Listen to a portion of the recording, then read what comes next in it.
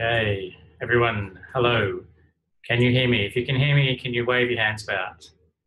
Awesome, excellent. Bit of audience participation, nice. So hello everyone and welcome to this short training event. It's going to be about Galaxy Australia and its use as a tool for assembling and annotating genomes. My name's Jeff Christensen and I'm from the EMBL Australia Bioinformatics Resource, or commonly known as EMBL-ABR, and I'll be your host for today.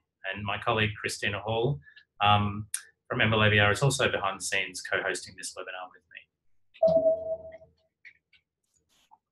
me. So EMBL-ABR, if you don't know what it is, we're actually a distributed national research infrastructure, and we provide bioinformatics support to life sciences researchers in Australia. So it was set up to maximise Australia's bioinformatics capability, and we currently have 13 nodes across Australia, each of which you will be affiliated with in some way. And each of these nodes undertake or support bioinformatics research and activities around several key areas. And these are data, compute, tools, training, platforms, and standards. So obviously, one of the major priorities across all of the EMBL-ABR and one of the 6 key areas is bioinformatics training. And this is why Galaxy Australia has partnered with the EMBL-ABR nodes that you're associated with to deliver this training, a series of training events, and the first of these is today. We have 110 attendees registered across these 10 sites, so across 5 states, which is just fantastic. I wanted to thank the people that are facilitating at each of your nodes. They're doing a fantastic job helping us to deliver this training. Anyway, today's short introductory training session, we're going to explore Galaxy Australia. So Galaxy Australia is an open access, free to use portal for Australian life science researchers. It's for data manipulation and analysis. And we're going to specifically look at how it can be used as a tool for genome assembly and annotation. So the trainer today, the lead trainer is Anna Syme. So she's the bioinformatics training lead on the Galaxy Australia service, and I'm sure she'll give a little bit more of an introduction into what the Galaxy Australia service is. And she's based at Melbourne Bioinformatics at the University of Melbourne. And she works there on microbial genomics. So her previous research includes studies in crustacean biology and systematics, mapping the evolutionary gain and loss of complex characters, and using molecular data to investigate speciation rates of taxonomic groups such as Australian grasses. Apart from at the University of Melbourne, she's also worked at Museum Victoria, University of California, Santa Barbara, and the Royal Botanic Gardens, Melbourne. So before I hand over to Anna, I'm just going to mention a few logistics and how that you as participants can get involved in this session. So obviously we're using video conferencing today, and Anna's going to be delivering the content over the video conferencing. So all of the sites around the country will pretty much remain muted as you are now. And that's just to stop background noise, because it's very annoying when there's multiple conversations going on over the video conferencing. However, at certain times during the session, and these are marked in the schedule that you should have the link to, the facilitators at your site can request to be unmuted so they can speak one-on-one with Anna to ask any questions that your site may have. So hopefully you have also been given some post-it notes. If you haven't, it's not a disaster, but if you've got them, they're pretty useful.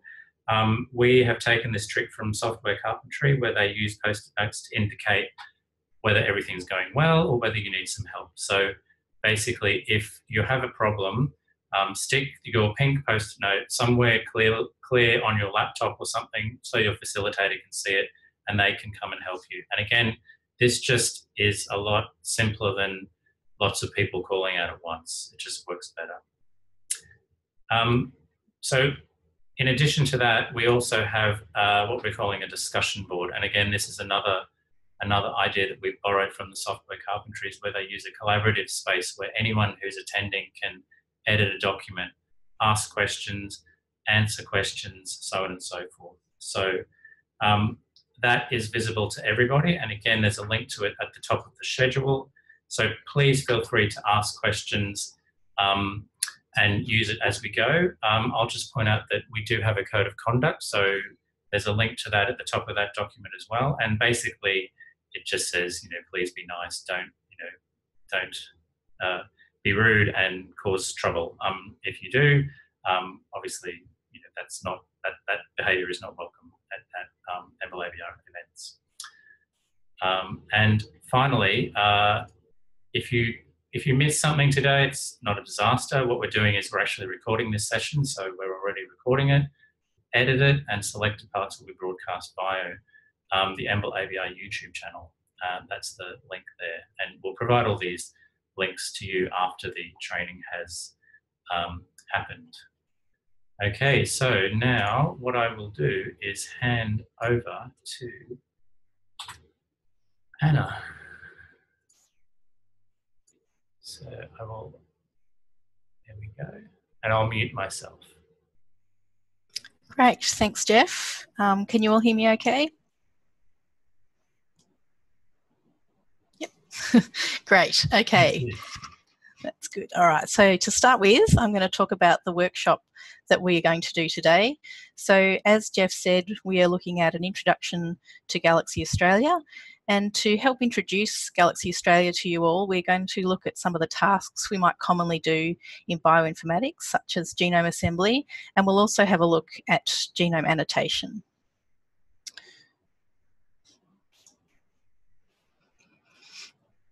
So as Jeff said, my name's Anna Syme. I'm based here at Melbourne Bioinformatics, and no doubt you've met your local node facilitators, or you will meet them throughout the afternoon. So looking at our objectives today, what we're aiming to do in this workshop, there's four main goals. Firstly, obviously, we want to familiarise you with Galaxy Australia, and to do that, we're going to look at Genome Assembly and Annotation. We are going to use bacterial data today because that's obviously a lot smaller than some of the larger eukaryote data sets. We'll use a real data set, but it will be cut down in size so that we have time to run our jobs. And we will demonstrate how to use some of the common tools in Galaxy Australia for these tasks. So a couple of disclaimers though. We will be introducing Genome Assembly and Annotation, so I'm not assuming any background knowledge here, but obviously in the time available, it'll be a very short introduction. But hopefully that will cover the main points so that we understand what we're doing in the tutorial. We are using bacterial data, so no eukaryote data today, but I have put some links into the tutorial page with some relevant articles that might help you if you are using eukaryotic data. And the general principles for Genome Assembly are the same. And we're using some of the common tools. So I think we're using 4 tools today, but we won't cover all the available tools in Galaxy, but you can also have a look at those when you're working in Galaxy Australia. So we'll cover what Galaxy Australia is, then we'll register and log in, and then we'll do our hands-on exercises in assembly and annotation. As Jeff said at the start, this is the web address of the schedule that we're working with. So if you can have that open in a tab in your browser, that would be useful because it has the links to the slides and the tutorial material. The workshop's going to run for 3 hours and we'll follow the schedule fairly closely. Some of the timing is approximate, so obviously we might run a little bit faster or a bit slower in some places, but we'll follow the order in that schedule and we will definitely finish before 4 o'clock at Australian Eastern Standard Time. For each topic, we will do a brief slide introduction, then the hands-on exercises, and after each topic, we'll have a 10-minute break. So you can either have a tea break then, or you can finish off any exercises you were working on, and then we'll resume after those breaks. As Jeff said, please use the discussion board for any questions you have. You can ask questions there or answer questions there, and I'll be looking at that and hopefully get a chance to answer some of your questions. I'd like to thank a lot of people involved in making this possible today. In particular, I'd like to thank all the local facilitators. their help and support in running this at all the nodes is what's made this possible. So thank you very much to all of you. The Galaxy Australia project is part of a project called the Devil Project, and there's lots of people involved in that behind the scenes. So thank you to Gareth Price, who's the project manager, and a lot of the people working on making Galaxy work. So Simon Gladman, Igor McCoonan, Derek Benson, and Ewan Gunaskera. And in particular, I'd like to thank Christina Hall and Jeff Christensen for all their support making this possible. They make it all run very smoothly. And we're using some training material today that a lot of people have contributed to throughout the years. So I haven't listed all the people who've contributed, but I would like to acknowledge that their support in adding all this material over the years. And finally, thank you all for coming. So as Jeff said, here we do have a lot of supporters for Galaxy Australia, a lot of funders and supporters. So thank you to all these organisations.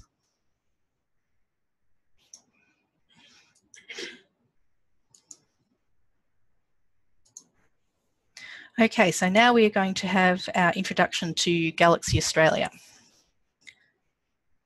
So some of you might have used Galaxy before. If you haven't, Galaxy in general is a web-based platform where you can do your bioinformatics analyses. So there are lots of Galaxies in the world, lots of different servers, but they all have the same basic look, which is we have a tool panel on the left and a history panel on the right. So basically on the left are all the things you can do, and on the right is a history of all the things that you've done, the files that you've used, the tools that you've run, and the outputs from those tools. So it's web-based. It's designed for biologists to work with their own data. There are lots of tools in Galaxy, so we'll use some of the common tools today, but there are a lot of tools available and it's a work in progress. There are always new tools being added and tools being updated. One of the best things about Galaxy is that it keeps this history of all the analyses that you've done. So it keeps a record of not only the tools that you use, but also all of the parameters you used when you ran those tools. So that's a really nice feature, and it makes it really easy to rerun any analyses that you've done, particularly if you want to change any of the parameters, and it makes it easy to share your analyses with your colleagues. Today we are working with Galaxy Australia, which is usegalaxy.org.au, and this is one of the major Galaxy servers in the world. Two of the other big ones obviously is the main one called usegalaxy.org, and there's also a European usegalaxy.eu, and there are lots of other smaller Galaxy servers. Galaxy Australia is a new Galaxy server which is born from Galaxy Melbourne and Galaxy Queensland. So you might have used either of those servers in the past, and now they've been amalgamated into one Galaxy instance.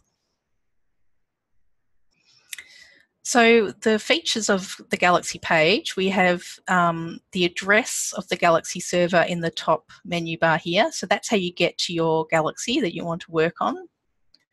We have our tools here in the left-hand side. You can either look for a tool under the topics, or you can enter a tool name in the search bar and search for it. We have what I call the center panel. This is where the tool parameters are set, or if you're looking at one of your output files, this is where the file will appear. In the right-hand side, we have our history. Currently in this history, you can see that it's empty, but if you had files in here, they'd be all listed in a row. And there's also this top menu bar, which has a lot of useful things. So we'll have a look at this in a minute when we register, but there's also an option here to get shared data or to get help. So Galaxy is great because it gives you your own space to work. I do recommend checking the data storage policy on any Galaxy server that you're working on. So for Galaxy Australia, there's a link here. That's also available on the homepage of the Galaxy Australia website. So your history is saved, which makes it really easy to rerun analyses or to share your data. So when you work with Galaxy, the main bit you have to be worried about is the web page. But if you're interested in behind the scenes, what's happening is that that web interface is sending any information to a web server, excuse me, that sends jobs to a cluster, and then your jobs will run in this compute cluster, and that will send the output back to the web server and then back to the web interface. So you interact with the web page, but there's obviously a lot of compute going on in the background. It's very simple to get started with Galaxy. You just use a web browser and enter in the address of the Galaxy that you want to go to. If you haven't used that Galaxy before, you need to register. And then each time you use that particular Galaxy, you should log in so that you can see your previous data. Excuse me.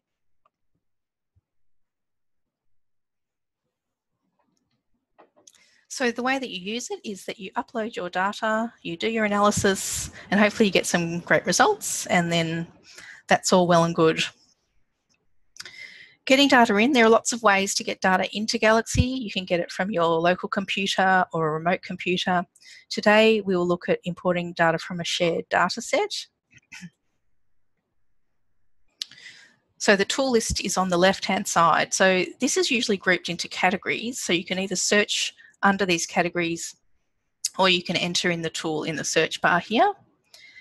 When you click on a tool, it brings up the tool interface, which is here in the center panel. And that's where you enter in any parameters that you want to use to run that tool.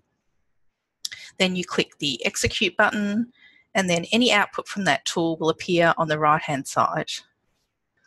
Excuse me, got a bit of a cough. So any output from your tool, as we said, will appear on the right-hand side, but also here will be any files that you've used, and this will be called your current history. And you can have multiple histories that you can use. Galaxy has a coloured system for the files. When you enter in a job to run, it will be grey while it's queued, yellow while the job is running, and green when it's finished. When you have an output file in Galaxy, you can click on this little eye icon, and that will bring up the file in the centre panel here.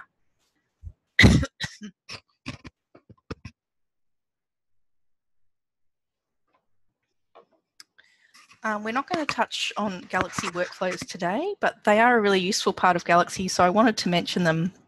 And this is a way where you can easily create workflows by stringing together tools and input and output files. There's some quite useful buttons in Galaxy that I wanted to mention. There's the refresh button here. There's the view all histories button here in the top right. This takes you to a screen showing you all your histories. And we have some expand and collapse buttons on the lower right and left hand sides. So Galaxy is part of the BioDevil project, which is the Biodata Enhanced Virtual Lab project managed by Gareth Price. And this is building on the GVL, the Genomics Virtual Lab. And the aim of this project is to provide features of the core Galaxy servers with tools and references that Australian researchers might find particularly useful. There's a map showing the various main Galaxy servers and how they all use the same reference data and tool containers. So now we're going to get started with Galaxy. So if you can open your browser, and in one browser tab, if you can go to usegalaxy.org.au, and in another tab, if you can go to this training page,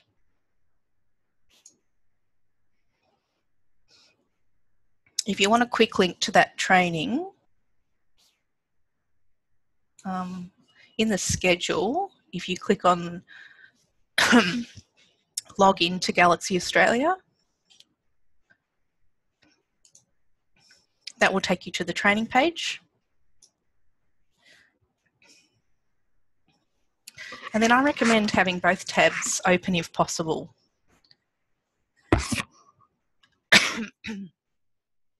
So, for example, I've got my training page here.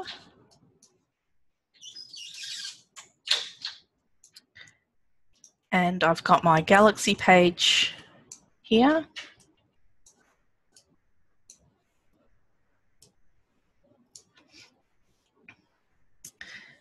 And that's just an easy way to see what you're doing.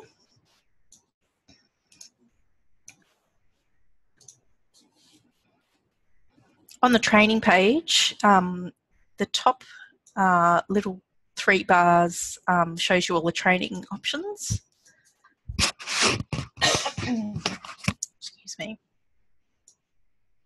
So we're going to go to Get Started.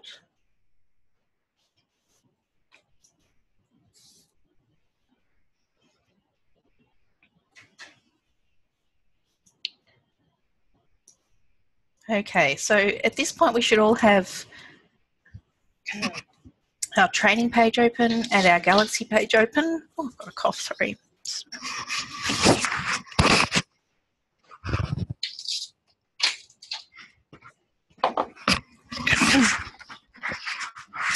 Just ask your local facilitator if you can't get onto either of those pages.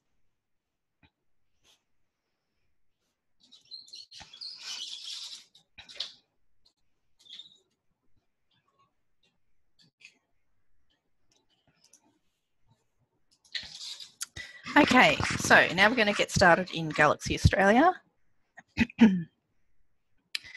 So as we've said, Galaxy has the Tools panel and the History panel.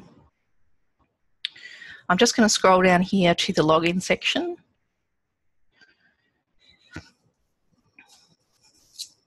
Just going to have this for my cough, sorry. So what we're going to do is I recommend using Safari, Chrome or Firefox, not Internet Explorer. So if you can type in the address of Galaxy Australia, and then we want to go to the User tab and select Register. If you've used Galaxy Australia before, then click Login.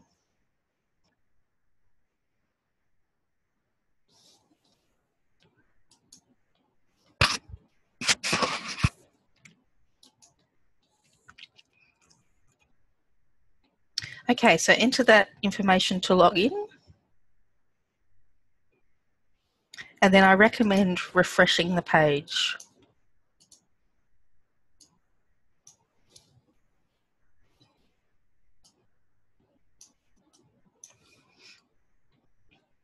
So I should mention here, if you're using a different Galaxy server that you haven't used before, you would need to register separately for that Galaxy server.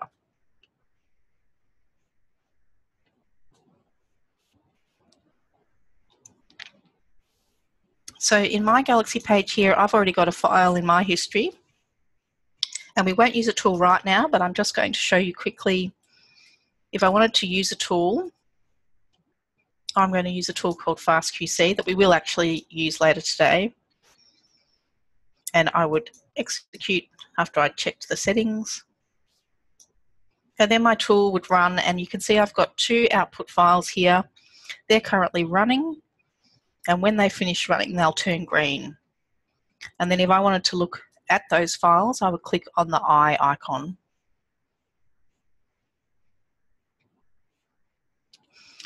And just to repeat, I just wanted to mention this useful button to view all histories. You can see my files are finished now, so if I wanted to look at them, I would click on that eye icon. But we'll look at that more in detail a bit later. So to view all histories is this top button here. If you haven't used Galaxy Australia before, you won't have any histories existing, but I do. So if I click on this button, you can see it shows me all of the histories that I've done before.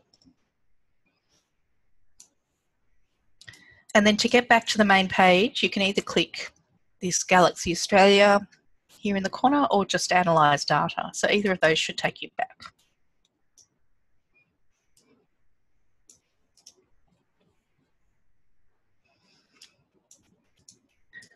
Okay, so hopefully everyone logged in okay.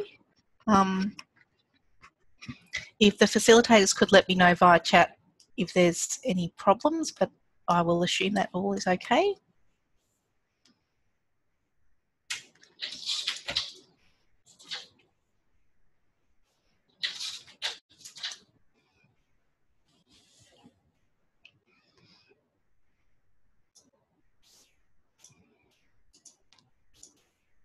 Okay, so I think we'll start now on de novo genome assembly.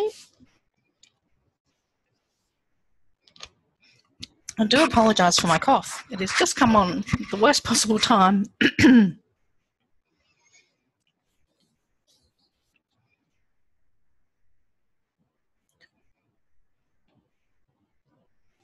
Okay, so today we are going to be looking at de novo genome assembly. So de novo means from new, which means we're assembling a genome just using the reads themselves and not using a reference genome. And I'd like to thank lots of people who have contributed to these slides.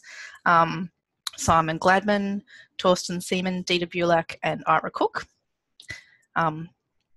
So thank you to all of them. So firstly, we want to see why we want to assemble genomes. And there are obviously lots of reasons that we'd want to do that, but I think two of the main reasons are that we want to understand the actual structure of the genome, how many genes there are, how they're arranged, what repeats there are, where they occur.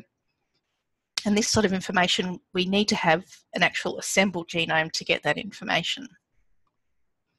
Secondly, we might want to compare genomes between two samples or two species.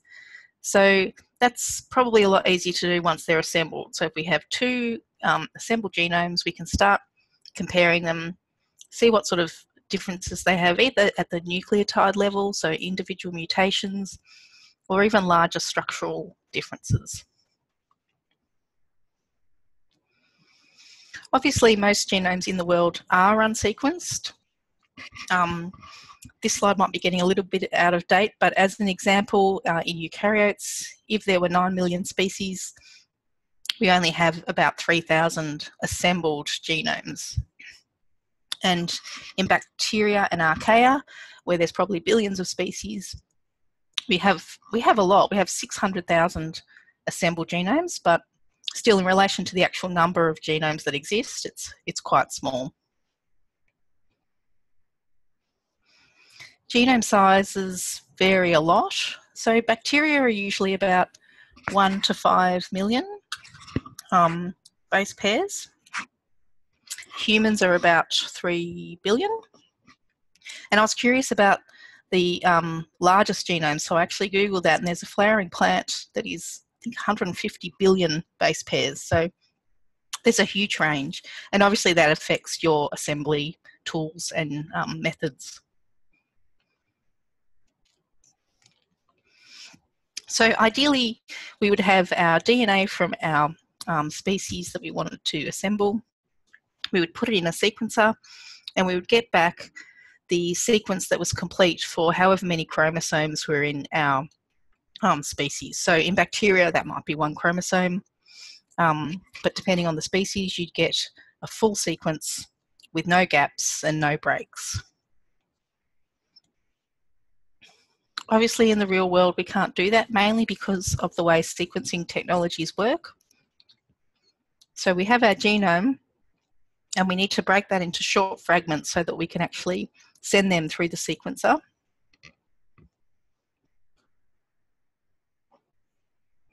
This gives us our sequencing reads. So these are our short to long sections of nucleotide sequence. And these are stored in what we call FASTQ files. So we'll be seeing some of these in our tutorial today. So in a FASTQ file, the main part of it obviously is the sequence, but then we have also some information about the sequence quality. So in a FASTQ file, we have the sequence ID, the sequence, and then a lot of information here about the quality. So we won't go into that in too much detail, but it's good to know that that information is there, and we'll have a brief look at that when we do a quality control.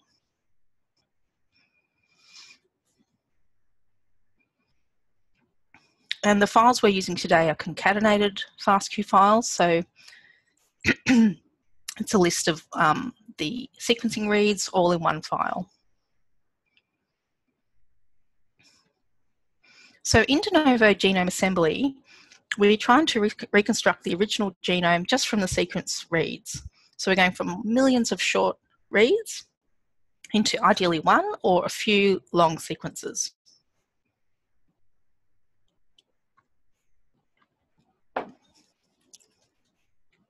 And as an analogy, you can think of a pile of newspapers, shredding them up and trying to reconstruct one. So we take our DNA, we break it into lots of pieces, and in a general sense, what we're trying to do is to sort of overlap all those reads and get our consensus. So the way that a lot of genome assembly tools work now is with assembly graphs. So this is the tool we're using today, uses assembly graphs. So what this does is it actually breaks the sequence reads into smaller fragments. And the size of these fragments can be chosen by the user. So they can be called size K. And then the actual fragments of the sequence read are called k-mers. And the way assembly graphs work is that it actually overlaps these k-mers by one base. It only overlaps them if they're an exact match. And the reason it does that is that it's quite computationally efficient. Once these have all been overlapped, it makes a graph called a de Bruijn graph. And then the aim is to find a path through this graph, which is sort of your consensus sequence or your contig. So it can get quite complicated, but it's good to know what the tool's doing in a very general sense. Here's a representation of that, showing how the reads or the k-mers are overlapped, connected, and then a path through the graph is found.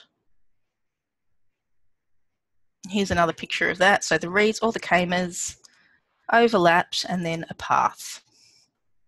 So what we're doing in our tool today is we actually enter some values of k for the k-mer size. It can be tricky to choose the right value for k, and there is no one right value, but computationally it's probably a good idea to have a few smaller values of k and larger values of k, because these result in different graph structures. So if we have small k-mers, you can see that there'd be lots of overlaps and you get a lot of joining. But if you have large k-mers, you might get fewer overlaps, but it'll be much easier to find an unambiguous path through that graph. So the tool we use today, we actually use several values of k, and that tool makes several assembly graphs and merges them together. Obviously, a big problem in genome assembly is the problem of repeats. So we can see here we have lots of reads. These are our little bars. And when we have a repeat, if our read length does not span the length of the repeat, we cannot place it unambiguously in a contig. So what often happens is that the reads that match to these repeats get collapsed into a single contig. So in this case, you can see we'd actually end up with 4 contigs, 1, 2, 3, 4. So that can be a big problem. The way it would look in a graph is that we'd have a bubble in a graph. So you'd have this region here leading to one of the repeat regions, leading to the green region, back to a repeat region, and then onwards. So when we look at our assembly graphs, and if we find bubbles like that, they can often be from repeats. If you have long reads, which is getting more common these days with things like PacBio or Nanopore, these can span the repeats, and that can solve a lot of problems.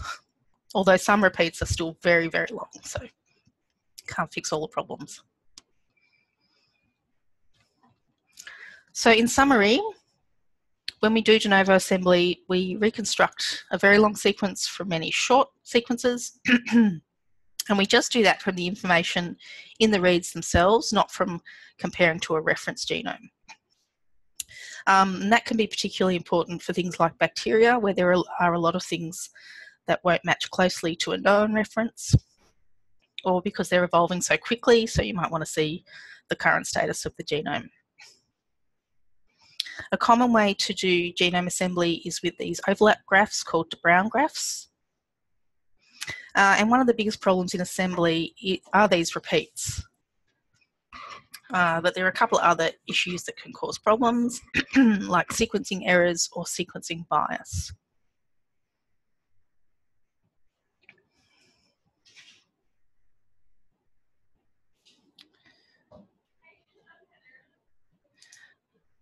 Okay, so we might get started now on our genome assembly exercises.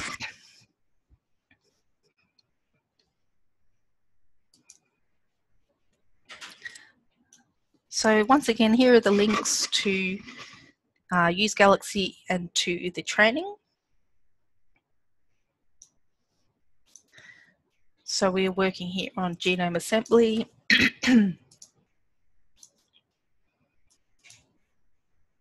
So I'll pull that one out.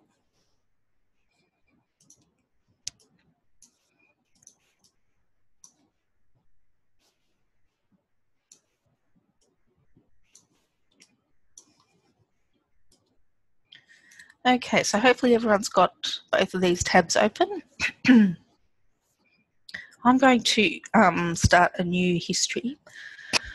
Sorry about my cough. So I just went to create new. But you probably have a history there that's ready to use, an empty history. So we're going to use a tool today called Spades.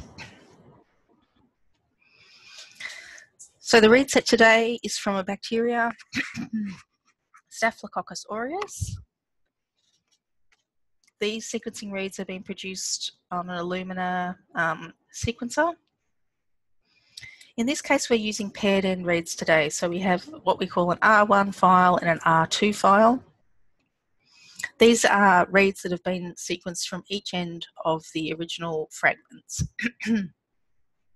So each one of these files is one of those multi-FASTQ files. And our reads are 150 base pairs long.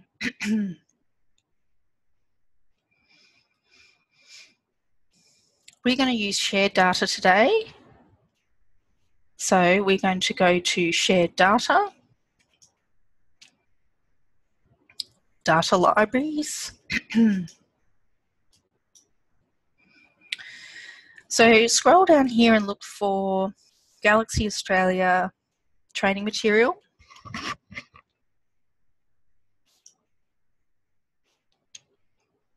And then assembly. And then microbial assembly. Tick next to each of these files.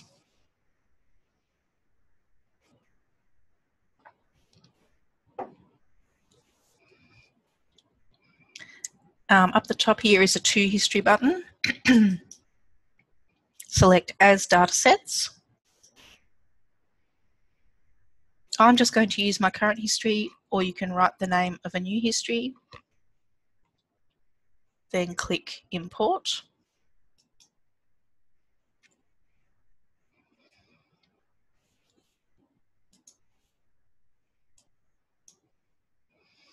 So you can see now I've got these two files in my current history.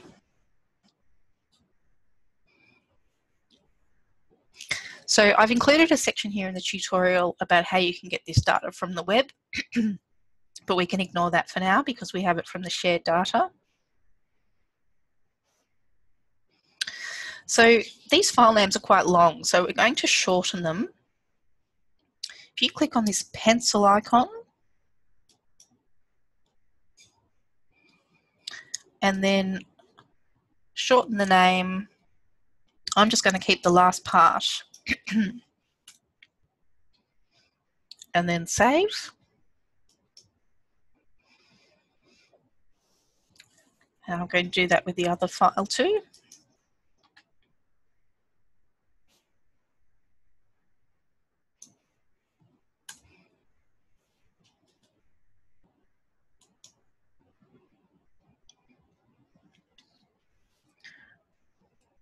Okay, so we now have our two FASTQ files. Let's have a look at them. Click on an eye icon on one of the files.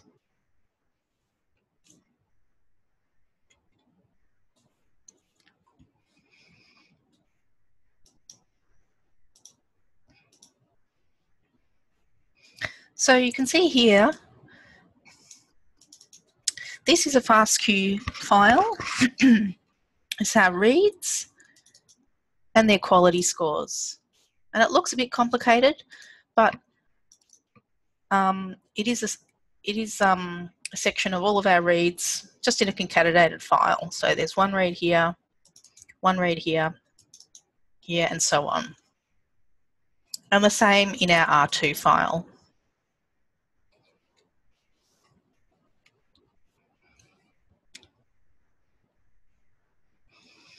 So we're going to do a quality control check of our data.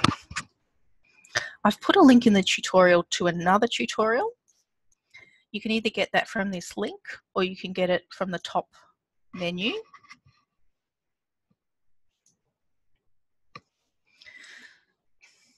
So here we're going to use a tool called FastQC.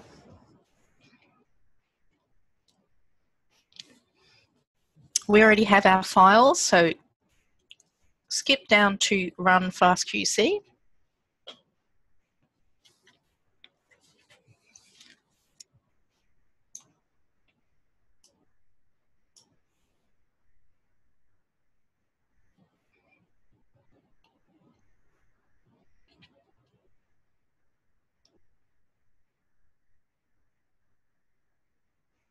Just going to wait while we all catch up.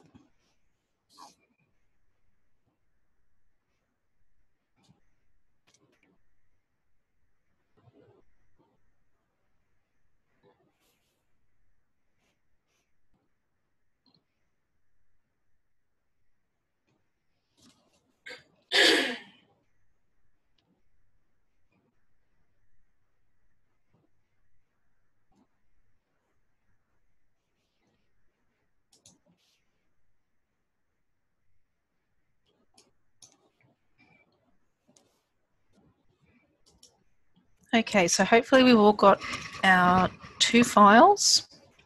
Just a reminder of where I got them from. I got them from shared data, data libraries, Galaxy Australia training material,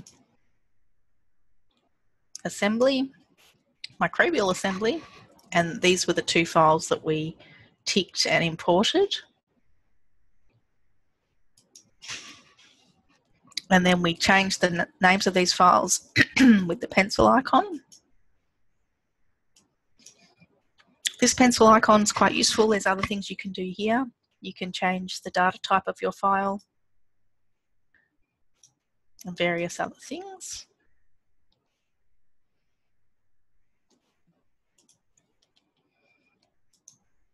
And now we're going to run the tool FastQC.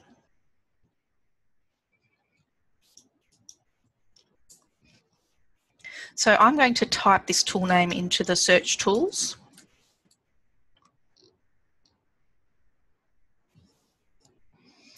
So I type it in and I see that there's a tool here that I want.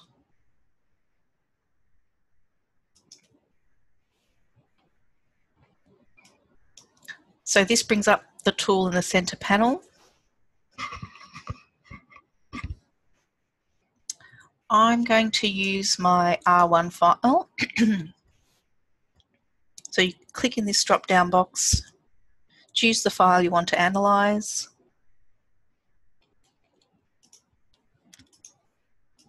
Just going to wait for a minute while we catch up.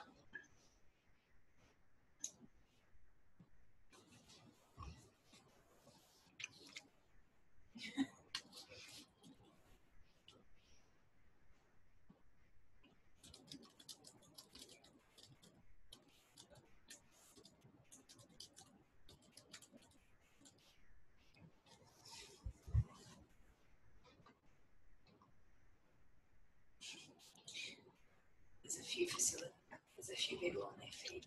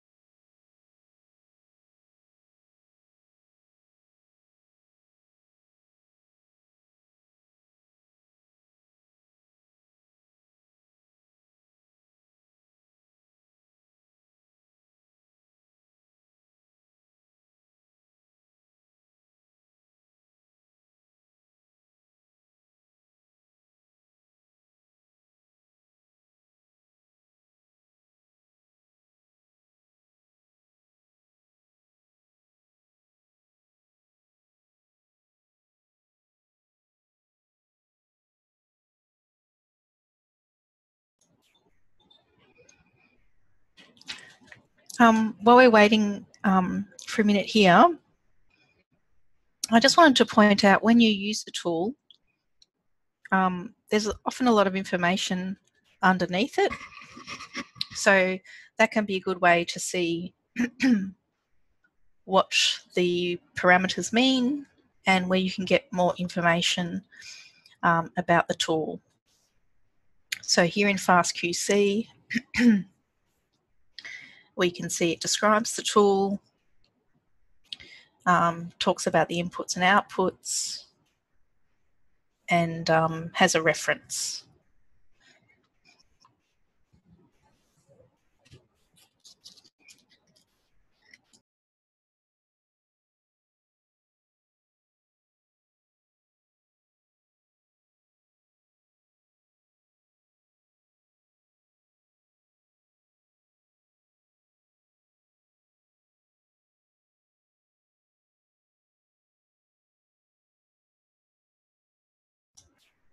Okay, so if people are renaming files, just a reminder that you click on the pencil icon,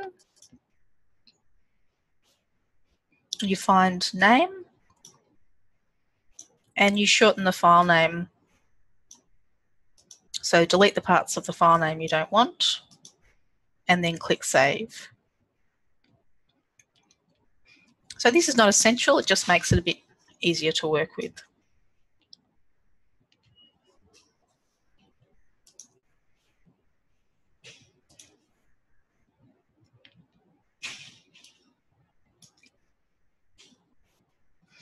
Okay, so now we're going to have a look at running FastQC. So if you open your training web pages and go to the menu, you'll see Quality Control.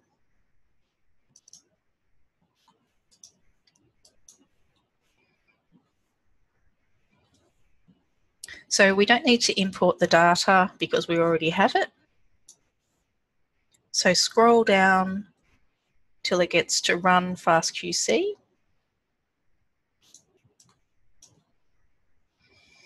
And then back over in Galaxy, in the Search Tools box here at the top, enter in FastQC. And we can see a tool here that we want to use, so click on that. I'm just going to hide my side panels to make my screen a bit bigger.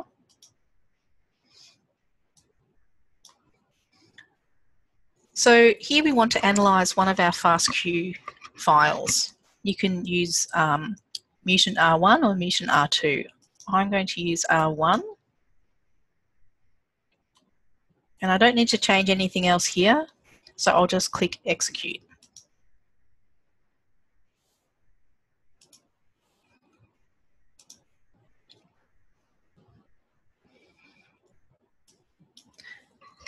Let me know if anyone wants me to repeat those steps.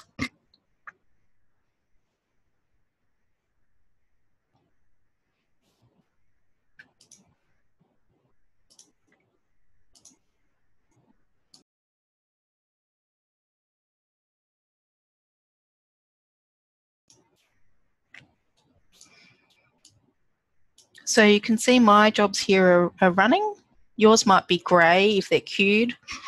They might be yellow if they're running, or they might be green if they've finished.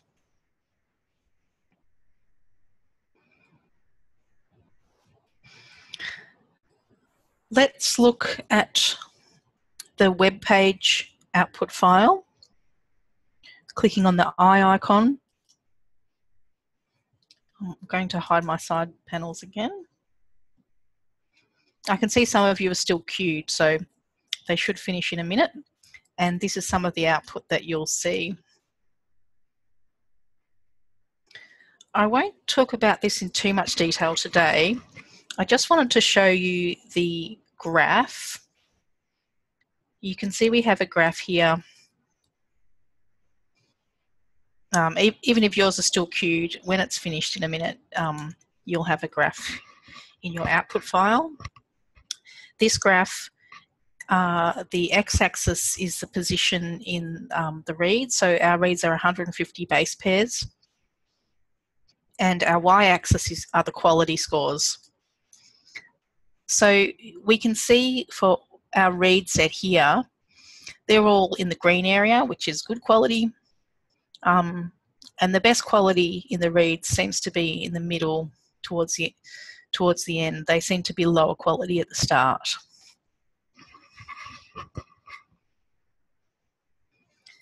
So I won't talk about that a lot in detail, but I have added in a nice reference I found about lots of common sequencing problems, quality control problems.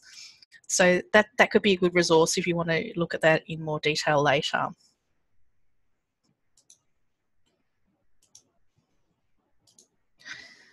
So hopefully most of yours are finished and went green. And just to remind you, I clicked on the eye icon of the web page output. And that showed me lots of information.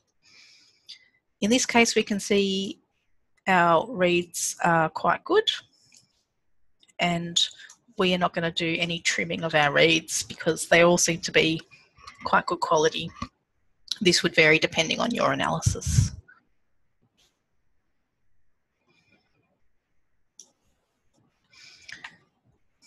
So we'll go back now to our assembly tutorial. Trouble.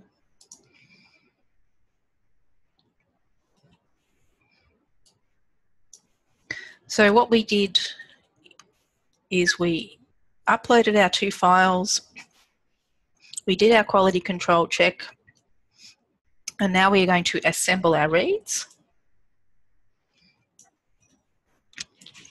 So you don't need to change your history. This can all exist in your same current Galaxy history. So back in Galaxy, in the tools box, we're going to search for a tool called Spades.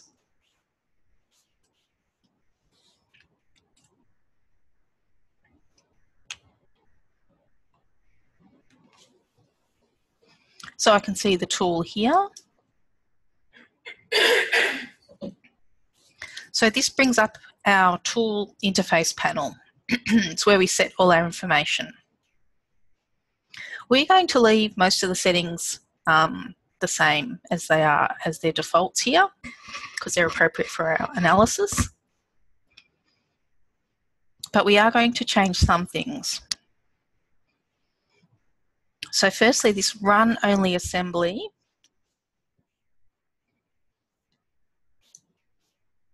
Let's make it a bit bigger. So click on the yes here. We just want to run the assembly. So that should be darker grey.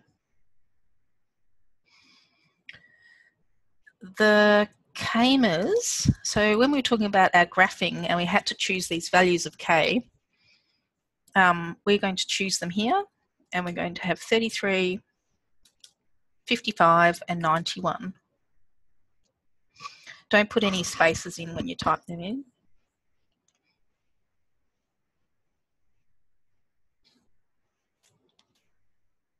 Coverage cutoff, we're going to select to auto.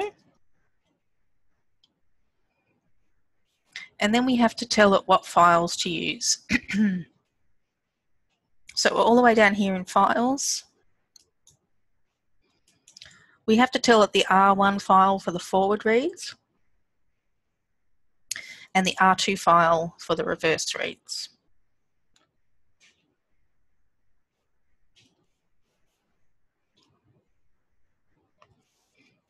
We don't need to change anything else. So we can go all the way down to execute and click execute.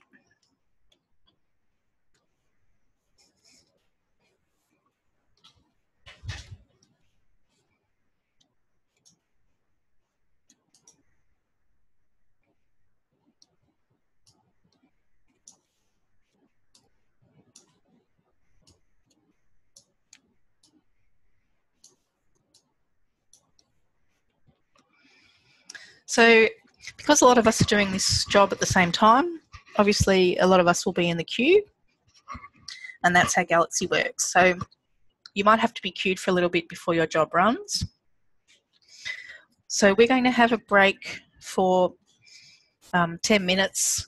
Well, not a tea break, but just a break while our jobs run. And this is a time for you to ask any questions that you want to ask in the discussion board. And I'll be here answering those questions.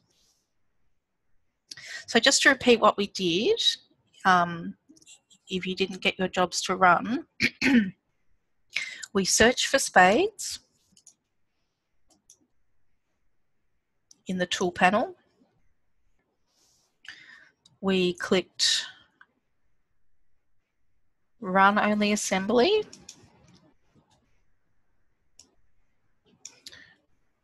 We entered in our kmers in this kmers to use spot. So we entered in a range of kmer values.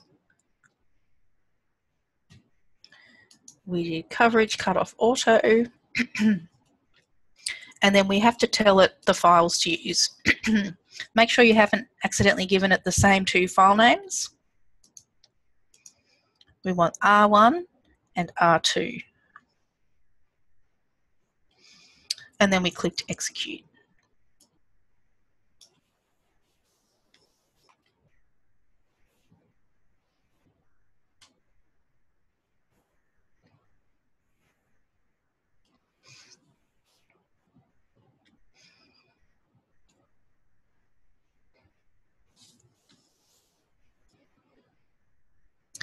Let me know if anyone wants me to repeat any of that.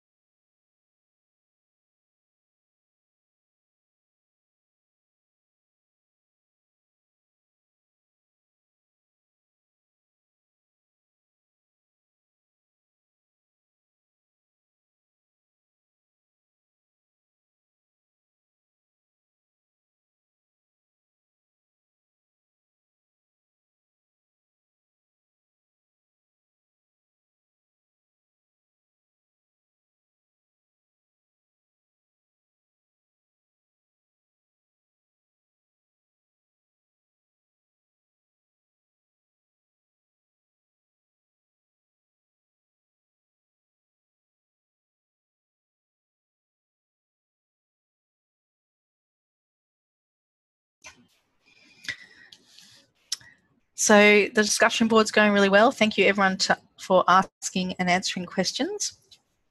A lot of people are asking how you choose KMA values. So there's no perfect way. So what we like to do is to choose a range of K values that sort of cover the span of the read size. So our reads were 150 base pairs. So we've chosen K values sort of from the shorter side, about 33, and on the larger sides, about 91. And this is because of the way that the tool will construct the graphs. And when you have smaller values of K, you'll have a lot more overlaps. And when you have larger values of K, you'll have a lot more, you'll have less ambiguity in the path through the graph. So both of them are useful. And instead of just choosing one KMA size, one of the good features of the tool that we're using today, Spades, is that it actually, I think this is how it works, it constructs graphs based on the 3 different sizes, and it actually does something tricky with merging those graphs together. So it's quite a good way to get the benefit of small and large KMA sizes.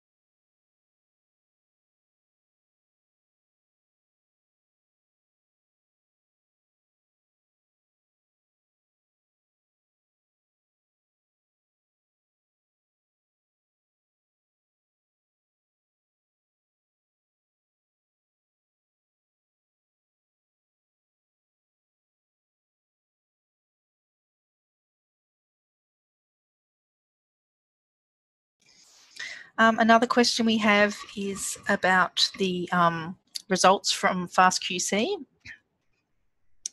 So in the tutorial, there's a link to some output files to compare your results to.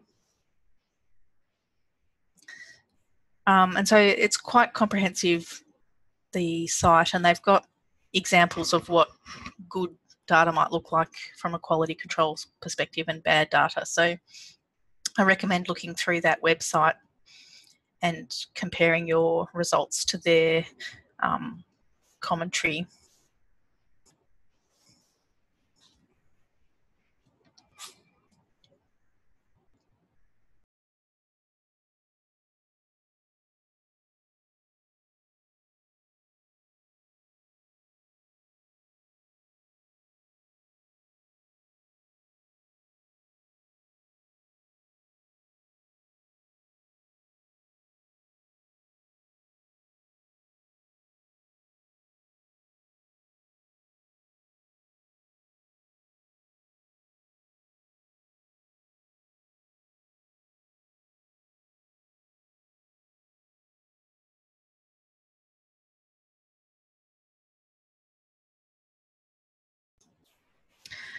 We'll just wait another 5 minutes or so for everyone's jobs to finish running.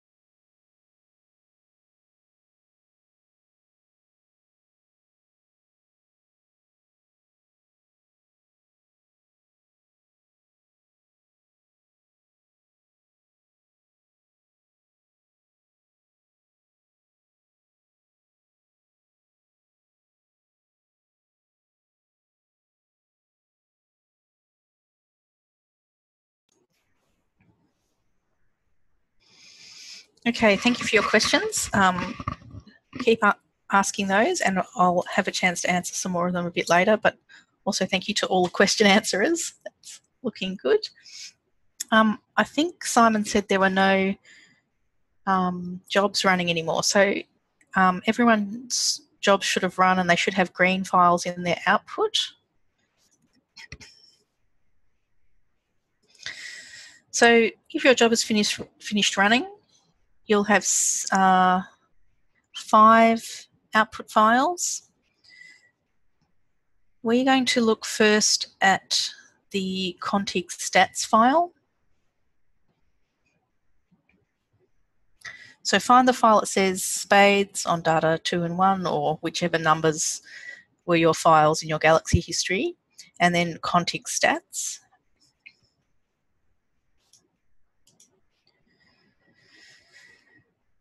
Okay, so this is an overview of what spades assembled from our FASTQ reads.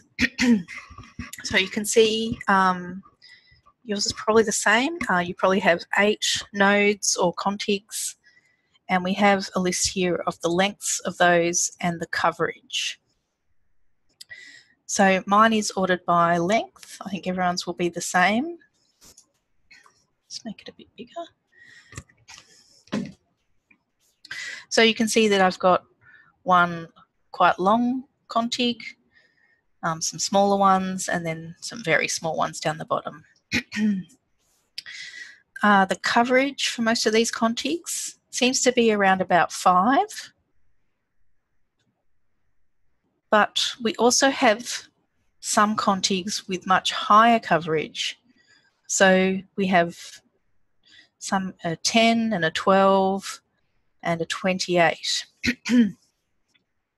So this looks like it might be, double our normal coverage, and node 6 looks like it might be, say, 6 times coverage if our base coverage is 5.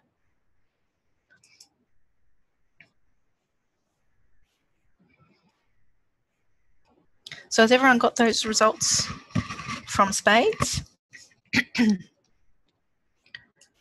So you can see in an ideal world, if our bacteria has 1 chromosome, ideally we'd have 1 config, but it's not an ideal world, especially with short read data.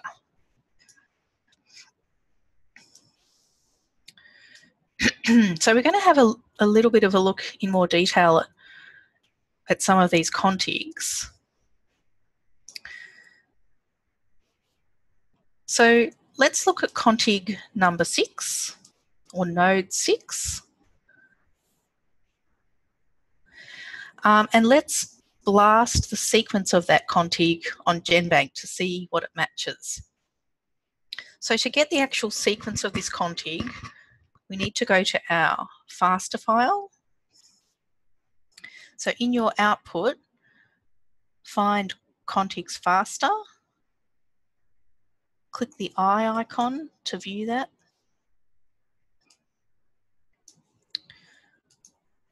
I'm going to use Command F to find node 6.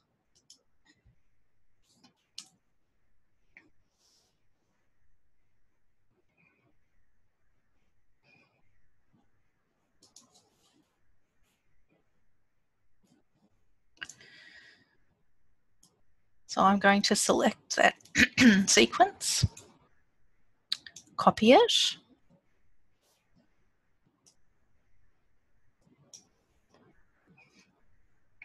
And now I'm just going to do a basic blast search. So if I search for NCBI blast,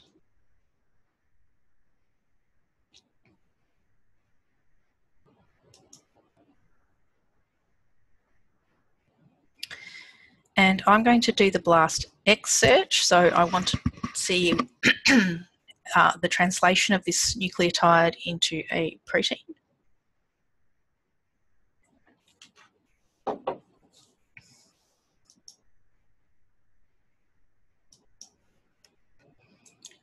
So I'll paste the sequence in here. I need to choose the bacterial genetic code. So that's code 11.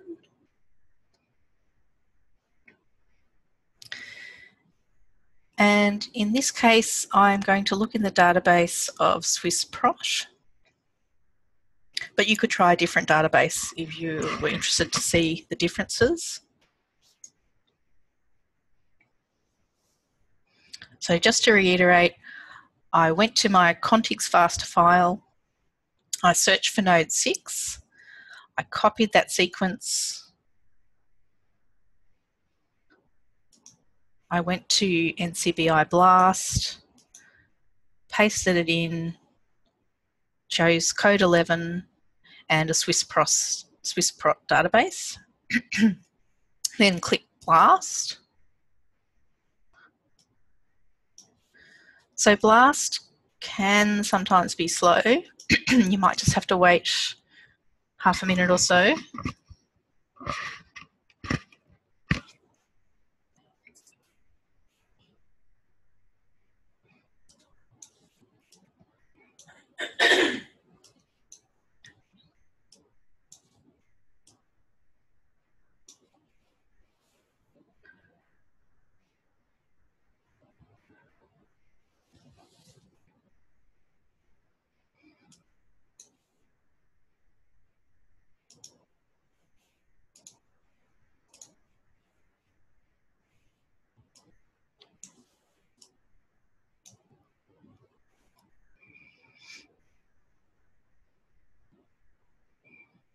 So it is a little bit slow today.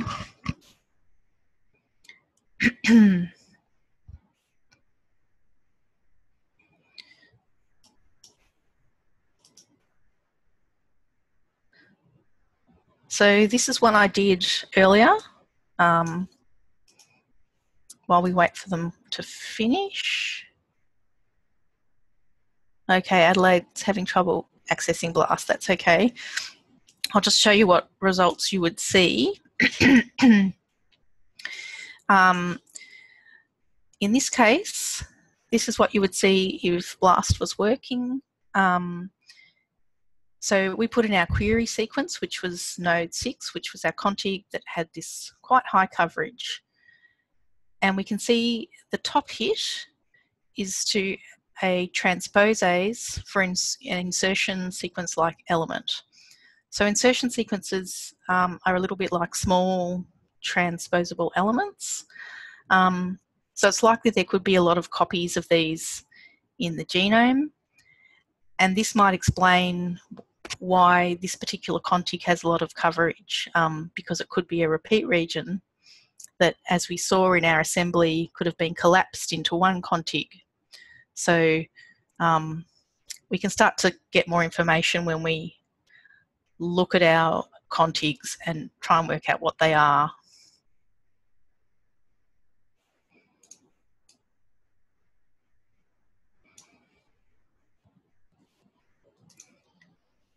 Okay, so some of you might be having trouble getting BLAST to finish, but that's what you would see if BLAST was working. You'll see that it matches to this insertion sequence-like element.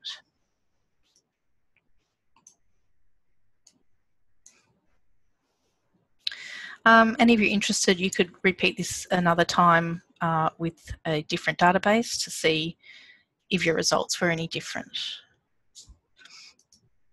I'm sorry, BLAST is not working for everyone.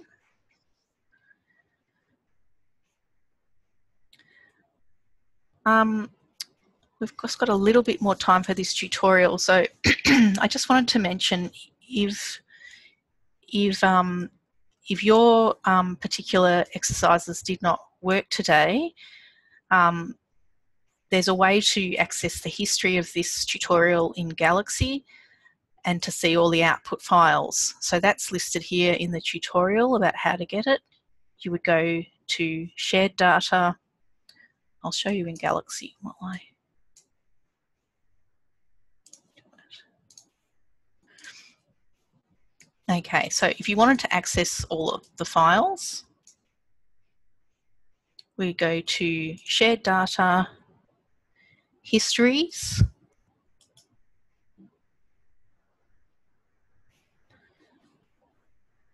and then I'm going to search for assembly.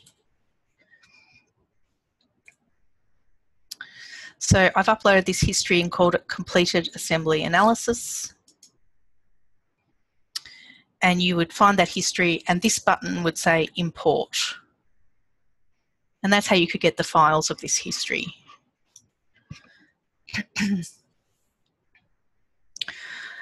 And I'll mention one more thing before we have our break. I did mention briefly that Galaxy is quite useful in creating these workflows that you might want to repeat. In this case, we've done a really simple series of steps, so our workflow won't be super complicated. But if you wanted to extract the steps in your history into a workflow, it's very easy to do in Galaxy. I've written how you do this in the tutorials. I've called it Workflow Genome Assembly. But all you really do is you go to your history in Galaxy, you click on this cog icon, and you click Extract Workflow. Then you would check all the details of your workflow were okay, and then you would click Create Workflow. Then click this little button called Edit.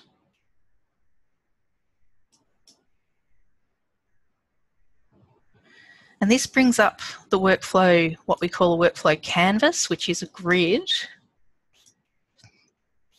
And you can drag things around to arrange them a little bit better. But you can see that this workflow shows what we did. We had our 2 input files. One of them we sent to FastQC. Both of them we sent into the tool Spades. And then we got our output files from Spades. So then I'll click Save.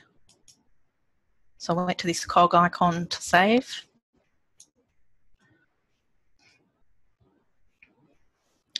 And then you could run the workflow at another time. So I'll click Galaxy to go back to the main page.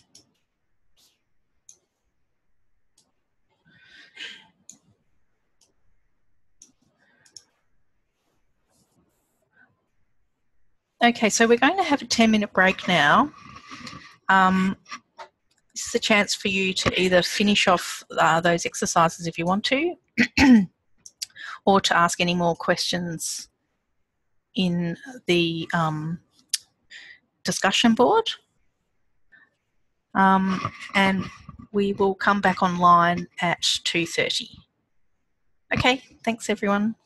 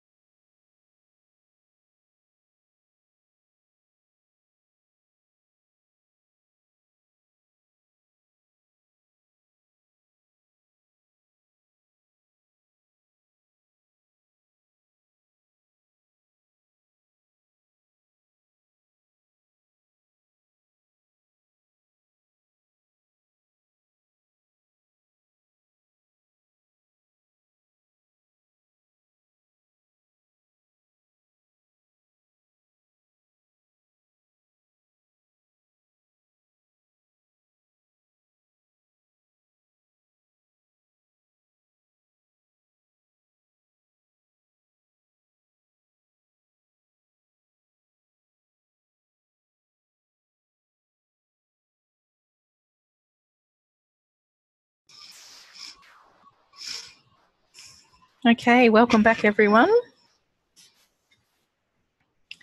Just while we're waiting for everyone to get back from the break, I'm going to have a look at some of these questions.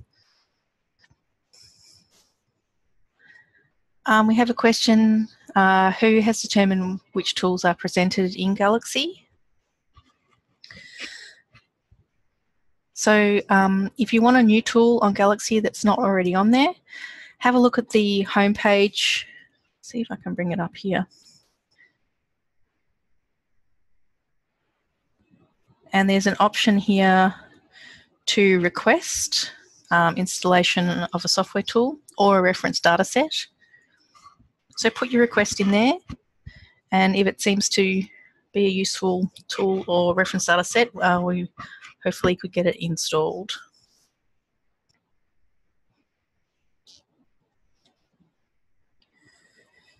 We have another question about the contigs and the scaffolds in SPADE's output. So when we ran SPADE's, we seem to have these files. Some of them said contigs and some of them said scaffolds. And in our case, I think both of these are the same. Just look at the scaffold stats. So this has not been used in this analysis, but it's something that scaffolds are joining the contigs together into larger contigs, or called scaffolds. So if there was more information about how to join those contigs together, perhaps from other experiments or other data, the contigs could be joined into larger scaffolds. I don't think it's used a lot anymore, well, particularly with bacterial assembly. Yes, so what we see is our contigs and our scaffolds are exactly the same. So that's why we're just using contigs.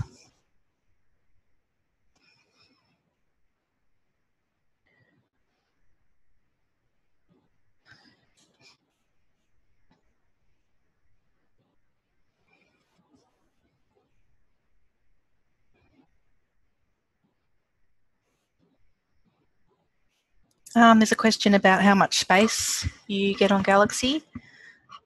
So I think the answer is 100 gigabytes of space if you have an EDU-AU email. There's a data storage policy on the main Galaxy page.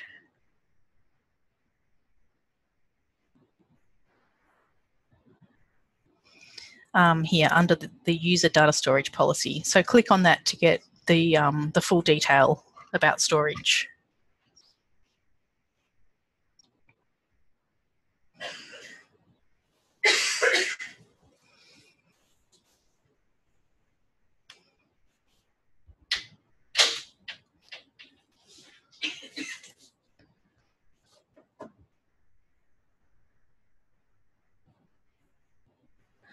There's a question about more information about workflows. So we had a quick look at that with extracting the workflow that we did with assembly, but in the tutorial page you can find a little bit more information. There's tutorials down here, a general one on workflows and specific ones on extracting workflows. The way we did it in the tutorial was we extracted it from a history, but you can also start with a blank canvas and drag tools and files in and create your own workflow. This is probably a good chance to mention some other Galaxy training material at the Galaxy Training Network. So I'll just show you the web page for this. So we've been developing some Australian-specific Galaxy resources here on the pages that we're using today, but there are some global resources that we also contribute to and borrow from. So if you Google the Galaxy Training Network, you'll find all of the resources here. And there's a lot of great stuff on this site. So there's a lot of material organised by topic and more general Galaxy tutorials. So I highly recommend that site if you're looking for more training, and if it's not covered on our site, then have a look on the Galaxy Training Network.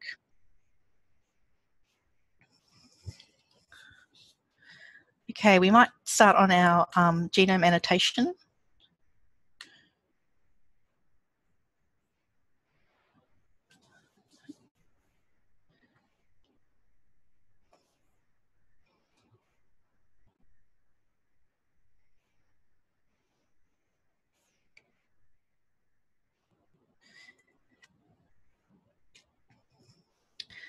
Okay, so like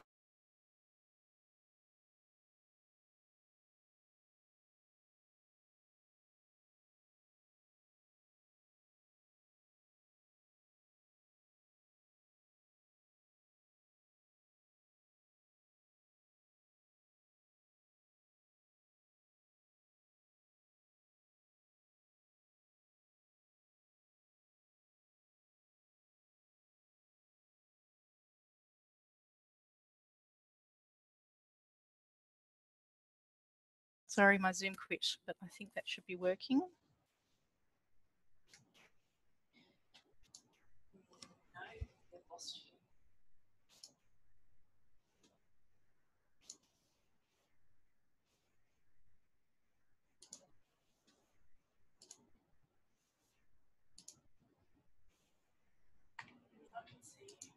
Okay, I think I'm back. Sorry, everyone.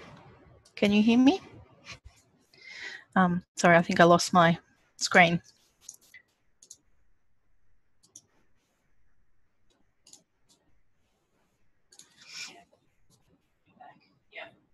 Okay, great. Where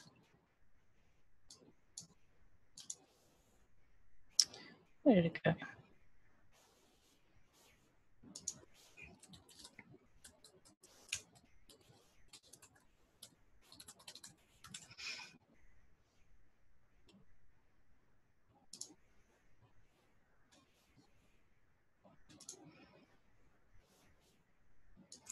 Okay, I might not make that full screen because I think that's making it crash. Okay, so for our very brief introduction now to genome annotation, and thanks again to Simon, Torsten, Dieter and Ira for these slides.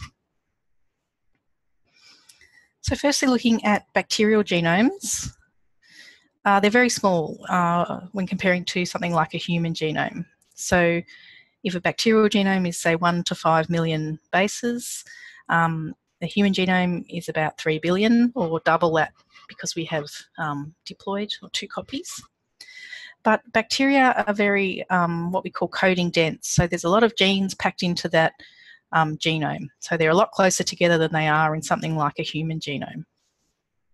So these are the sorts of things that we want to keep in mind when we're annotating a genome. We want to know some general information like that, the overall size and what we might be expecting in terms of the arrangement. So annotation in a very general sense is just applying information onto that genome sequence. So that can be either for a human audience or a computer audience. So making that genome sequence more informative. And the way we would do that is, firstly, obviously, we need to assemble a genome, and that's what we've done already in our workshop. We assemble that into contigs, and then we start labelling areas on that sequence. So in our case, we ended up with 8 contigs, and here's a representation of how your genome may be in lots of pieces. So you might have lots of contigs in the example on the left, or if you had a really nice genome assembly, perhaps you had some really long reads, you might have it all joined together in one piece in the case of bacteria, which often have one large circular chromosome. So in our case, we've got 8 contigs, and that's okay. We can still annotate these contigs. So when we annotate, we are adding biological information to the sequences. So one of the most common things that we would do in a genome annotation is to label areas that are coding sequences, so CDS areas that code for particular proteins. So here we can see a whole area of green that's been labelled as CDS. But there are other features on the genome that are obviously interesting to us. So we might have a ribosome binding site. We might have some RNAs, such as a transfer RNA down here. We might have things that we don't know if they're interesting or not, but we might label them for later use. So here we have a tandem repeat. And here we have a homopolymer. So we have a run of all of the same base. And that may or may not be interesting, but we might want to annotate it anyway to work it out later. So the two main things in an annotation, and obviously I'm summarising a lot here, but basically where is this feature and what is it? So when we look at where it is, we need to say which chromosome, where exactly in that chromosome, and what strand. And when we look at what it is, we might label it a protein coding gene, and we might give more information to that annotation. So we might say that we know it's a gene that makes alcohol dehydrogenase, and we might add notes so we know that this is a gene for beer processing. Today we're using a tool that does automatic annotation. And when we use tools like this, again, I am summarising a lot, but the two basic pieces of information that a tool would use to do automatic annotation are either the sequence information itself, so the string of nucleotides, and we might use that to blast to some database of known sequences. But we can also use some of the structural information in our genome. And we can use models to model whether areas might be coding sequences. And we can also find things like transfer RNAs. In bacteria, often the main things we find are CDS areas. So this is the region between a start and a stop codon. There may also be partial genes and pseudogenes. And the way we find these are we either align to known proteins in databases, or like I said, we can model, we can predict which areas might be CDSs. We can easily find transfer RNAs because they're very conserved, and we can also fairly easily find ribosomal RNAs because they have some conserved regions. Today we're using a tool called Proca, and this was developed by Torsten Seaman, and we'll use that within Galaxy. So in a really simplified sense, Proca takes in our contigs, so over here on the left, and it runs a lot of other tools. So it's a wrapper for all these other tools, those tools and various databases. And then it predicts or identifies certain features on our bacterial genome. So perhaps our tRNAs or our CDSs. And then it puts an output file with all that information in it. So that's what we're going to do now in our annotation tutorial. So what we've already done is we had our bacterial data, we got our sequencing reads in FASTQ files, we assembled them into contigs. We've now got 8 contigs, and we're sending those contigs into Proca, and we'll get them labelled with information.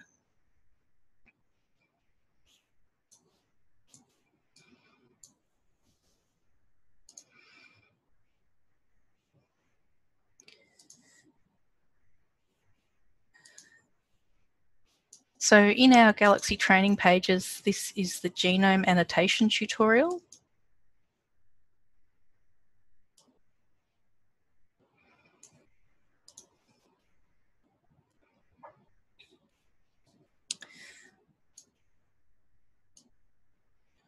So I'm going to start a new history for my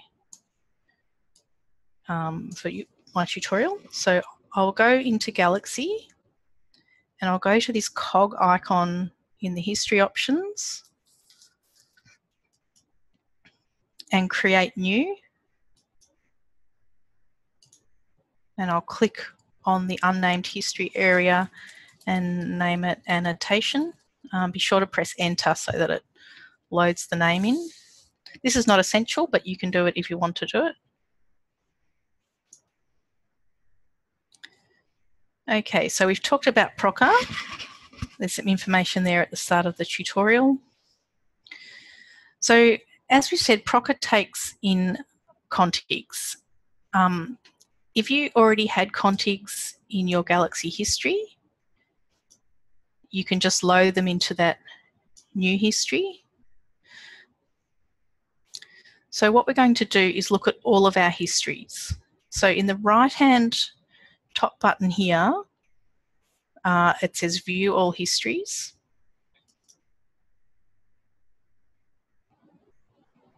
You can either just continue working within your assembly history, and that's fine to just work within that, or if you've made a new history, we can drag our contigs FASTA file over into that history. So this will be our history with our contigs FASTA file. And I'm going to show you in a minute how to get that file if you don't have it. So there's various options here. You can just be working in your existing history with all your SPADES results, and that's fine. You can have started a new history called annotation and put your contigs FASTA file in it. If neither of those work for you, we will get a contigs FASTA file. So I'll show you how to do that now. So in the Galaxy top menu button, go to Shared Data, go to Data Libraries, and again we're going to look through for this file. So everything for Galaxy Australia is stored under Galaxy Australia training material. So scroll down a bit. Galaxy Australia training material, click on that. We are now looking at annotation, so click on annotation, microbial annotation, and we just want the top file here. Oh, we might actually, I'll just check if we need that second file.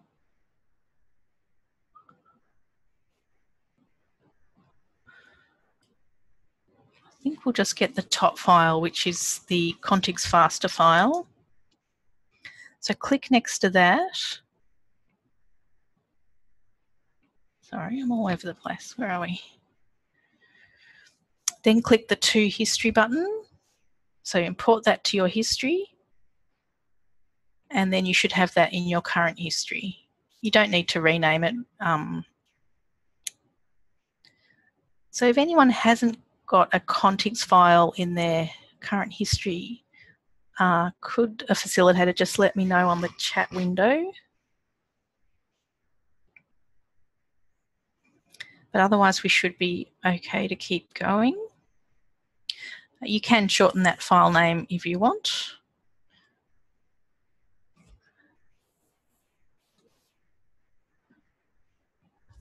Okay, so now we're going to run the tool called PROCA. So in the search tools, I'm typing in PROCA, P-R-O-K-K-A, and I find it here. And this is a really simple one today. All we're going to do is tell it that the contigs we want it to annotate are our contigs FASTA file. We're not going to change any other settings.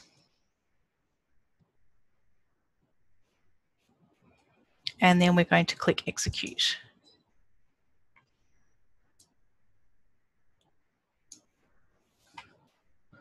So although we didn't change any settings today, I have put a note in the tutorial about how you would choose or change settings when you run a tool. Like I said before, when you read about a tool, there's usually a lot of documentation underneath that tool interface panel. So highly recommend, if you're doing your own data analysis, that you look in detail at that documentation to try to work out how the settings apply to your data. But in our case, we know that these settings are appropriate for our data set.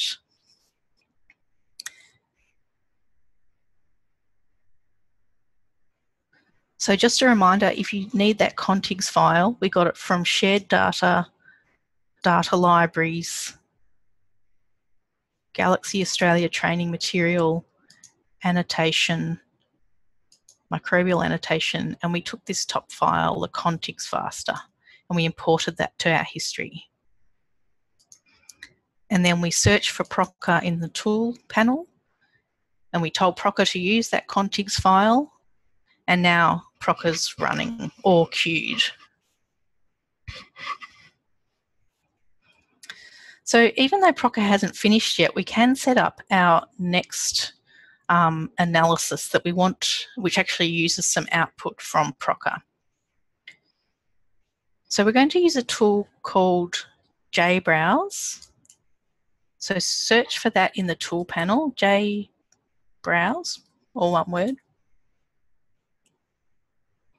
And select JBrowse Genome Browser.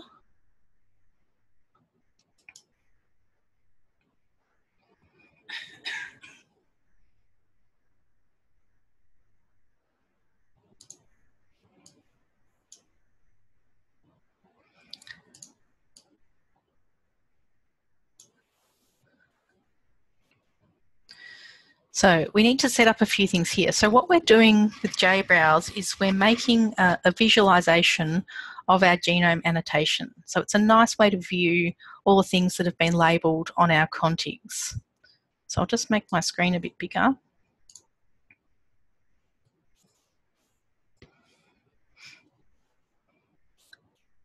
So we've searched for JBrowse. Now we need to tell it some of the things to do. So for reference genome to display, this very first option, click on the drop-down arrow and choose use a genome from history. We want it to tell it to use the FNA file, the Proca FNA file. Your one may have different numbers. It may say Proca on data 4 or something, but the main thing is it needs to say Proca on data something.FNA. So search for that in the drop-down menu.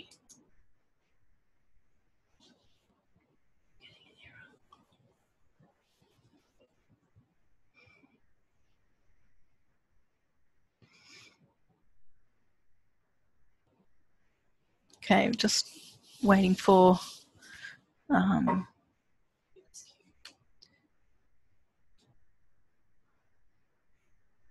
just going to wait a minute while Galaxy reloads for USQ.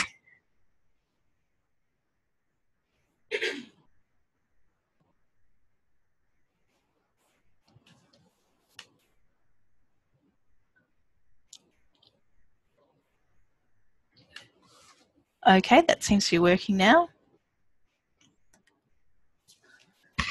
Okay, so we'll start from JBrowse again for USQ. So what we did was in Galaxy Australia, so we'd set Proca running, so that might have run or it might still be queued for you. That's fine, we're not going to look at the output yet for that. So in the toolbar, we're going to search for JBrowse.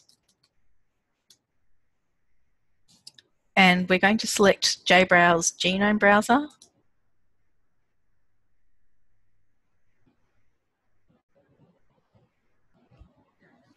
And I'll just make my screen a bit bigger. Okay, so now we have to tell JBrowse some other things to do. So firstly here, we need to tell it which reference genome to display, and we want it to use a genome from history. So click that drop-down box and go use a genome from history. And then we have to tell it which genome. And we're going to use one of our Proca outputs, which is the Proca FNA file. So you might have a different number here, Proca on data something, but as long as it's Proca on data something FNA, that's the file we want for our reference genome. We're not going to change too many things in here, so you can leave most things as default.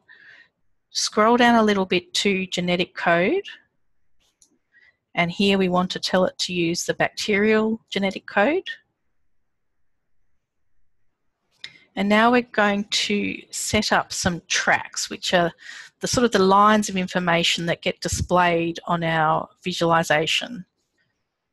So let's click Insert Track Group here with the little plus next to it. Just make it a little bit bigger. So click Insert Track Group. We will give it a name. So under track category, let's type in gene annotations.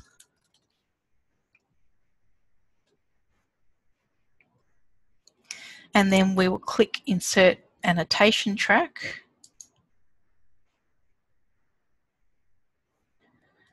And for track type, we will keep it on this GFF features.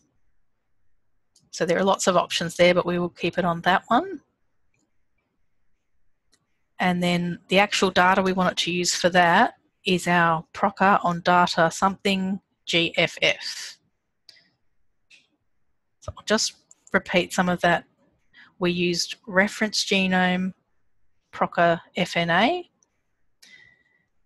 We used the genetic code 11. We inserted a track group, called it Gene Annotations. We inserted an annotation track, GFF features, and we chose the file proca GFF. And that's all we need to do. So we'll scroll all the way down till we find execute and click execute.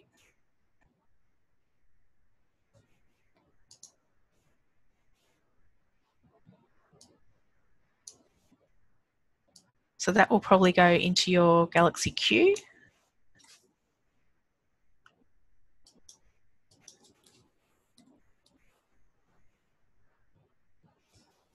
JBrowse can take a long time to run, perhaps 20 minutes or so. So it's possible our JBrowse jobs won't finish in time, in which case I'm going to show you how to get that, that same file from a shared data library.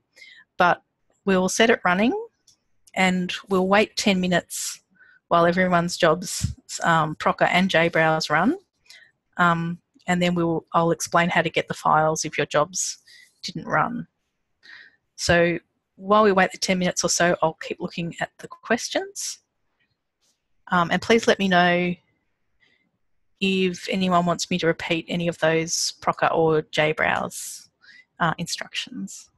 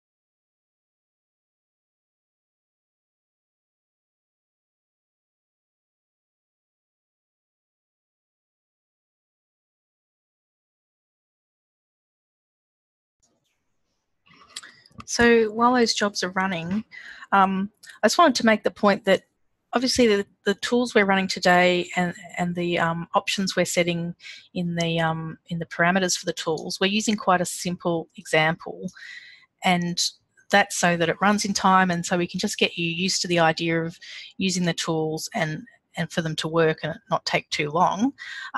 Obviously, things can get more complicated in bioinformatics when you have larger data sets, different tools. So I guess we wanted to show you the sort of the easy way, but also not promise that every analysis will be this sort of one button an analysis. So often you will need to go into the tool manual and look at the documentation about the parameters.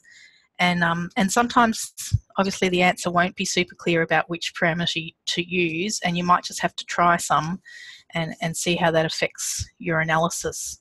But hopefully with Galaxy, it makes things a little bit easier. So nothing's ever going to be just one button, but hopefully this sort of visual interface and the recording the histories, hopefully that adds a little bit of ease to your analyses. In the tutorials for assembly and annotation, I have added some references, like I said before. So for genome assembly, it's not exhaustive, but I just selected a range of references that sort of cover the general principles of assembly, some other tools that do assembly, such as GNU, Abyss 2.0, some papers about eukaryotic genome assembly, particularly plant genome assembly, and there's a paper in here talking about a really nice tool called Bandage, which we won't look at today, but that's a really nice tool for visualizing your assemblies. So I think with Spades, one of the output options, you can select whether to have a graph that you can view, and that's something that you can view in Bandage just on your local computer, so you can download it locally and then upload it to Bandage. So I highly recommend that tool if you want to visualize your assemblies in more detail.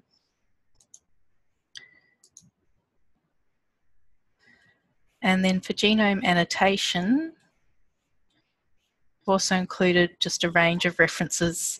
So today we've used bacterial genome annotation, but obviously things get a little bit more complicated with eukaryotes. Probably wheat is the most complicated thing ever. So there's a paper there about that. But there are also other tools that might be useful for checking whether your annotation was good or not. So there's a nice tool called Busco, which is a good way just to sort of assess whether your annotation has found most of the genes that you would have expected to find. So I'll just wait a couple more minutes for people's JBrowse jobs to run.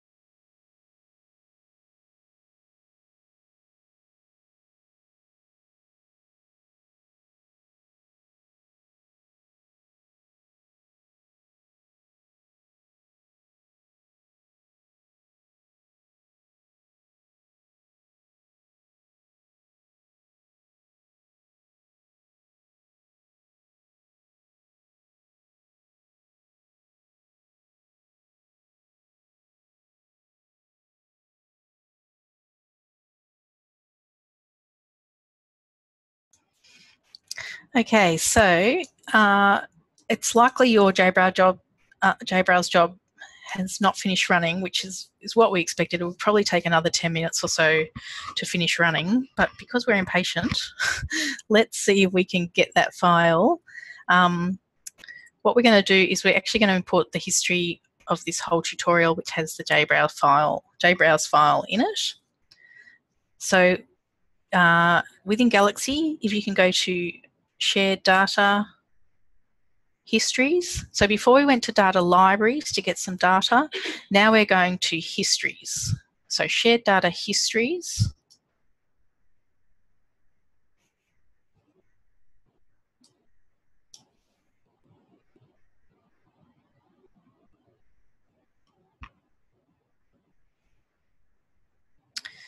So I'm going to search for the history called Annotation.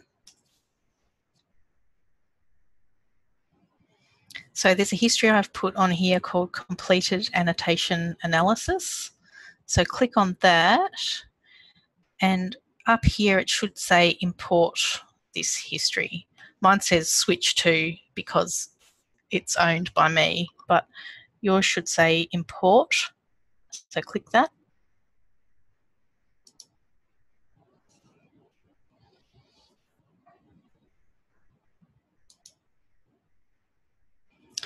I'm just going to get my history from another spot, but hopefully you can get that shared history from there.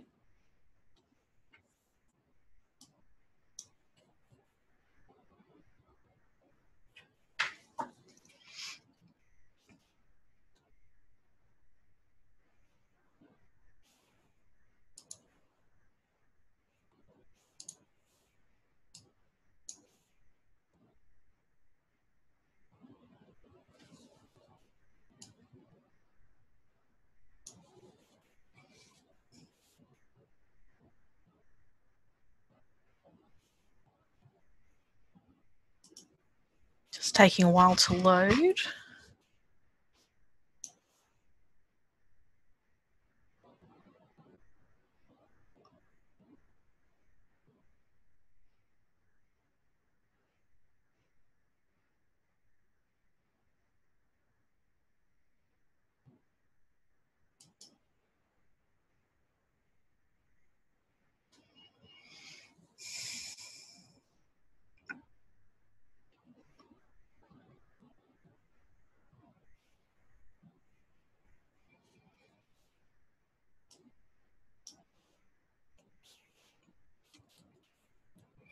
Has everyone been able to access that history okay? Oh, yeah, it's just taking a little. Oh, yep, that's right.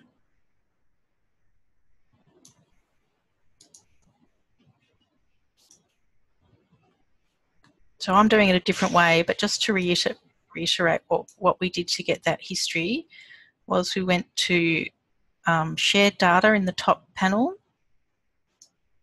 We went to histories this time, not data libraries.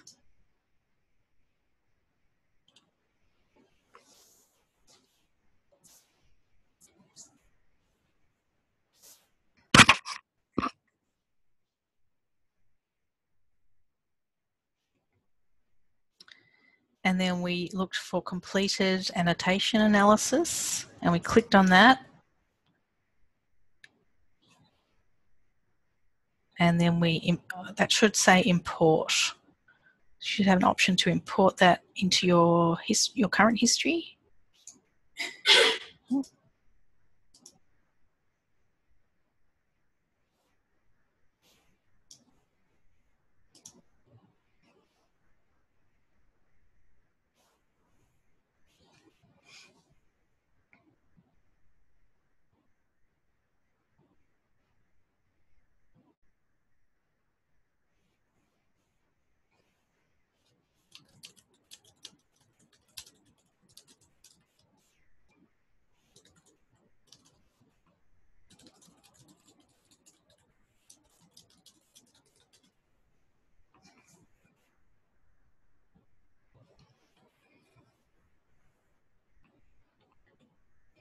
Okay, so hopefully everyone should have that history.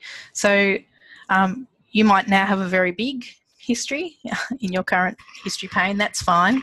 What we're after is our JBrowse file. So that should hopefully be at the top of your current history. So let's click on the eye icon next to this file. I'm going to make my Galaxy screen bigger by clicking these arrow buttons at the bottom of the two panels. So you can do that too.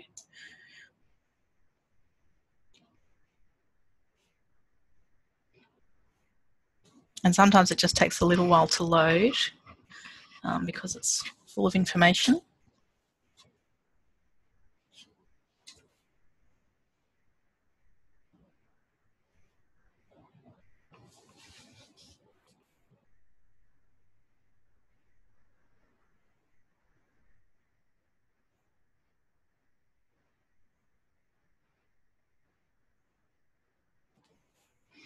Oh, it's taking mine quite a while.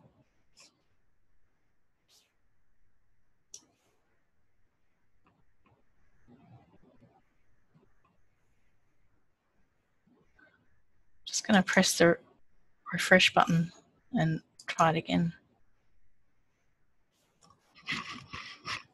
Okay, if yours was having trouble loading, you could maybe try that refresh button.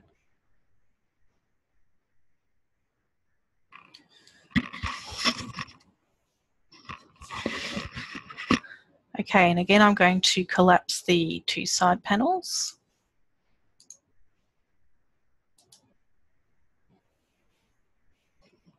Okay, so hopefully everyone's has loaded into their center panel. Let me know if that didn't work okay. So what we need to do is click on this track here in the left-hand side. So Procker on data1 GFF file, and we've got our reference sequence already ticked. So we have these two tracks displayed.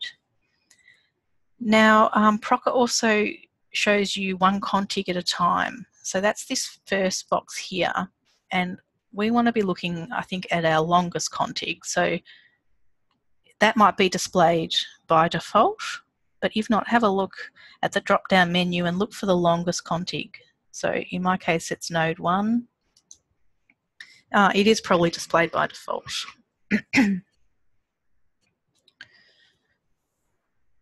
So JBrowse has these zoom in and out buttons. So I'm going to zoom in with the plus button. So what we can see is these blue bars here are our genome annotations, or most of them are genes. You can click on that to get more information. So I've clicked on a gene and it tells me its name, its type, so this is a CDS, and various attributes about it.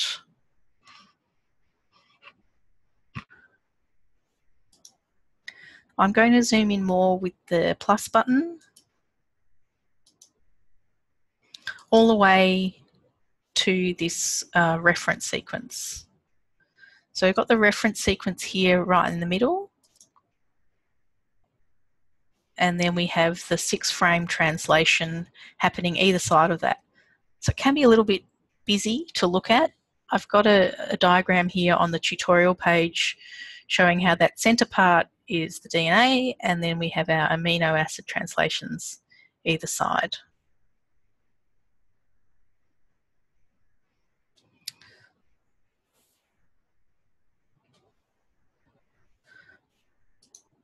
So you can play around in JBrowse, zoom in and out, just to get this sense of how many genes have been annotated along our contigs. So all of these little blue bars are our annotations. We've just got a couple of minutes. I might just show you something else you can do from here. So in this case, we're going to copy a sequence from one of these annotations and have a look at it in GenBank. So in this second box here, I'm going to enter some coordinates. So I'll enter 32,500. This is just so if you're following along, we can all use the same ones. So this is our coordinates here.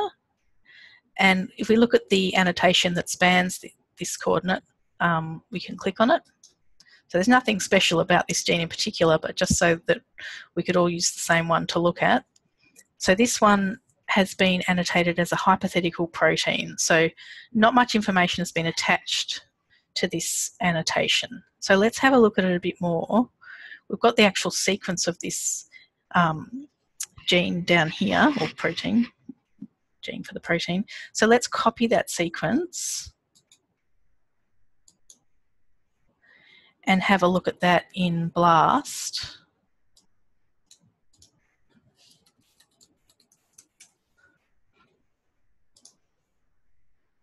Once again, we'll use BLAST X. So if you Google NCBI BLAST and click on BLAST X, then we can paste that sequence in here.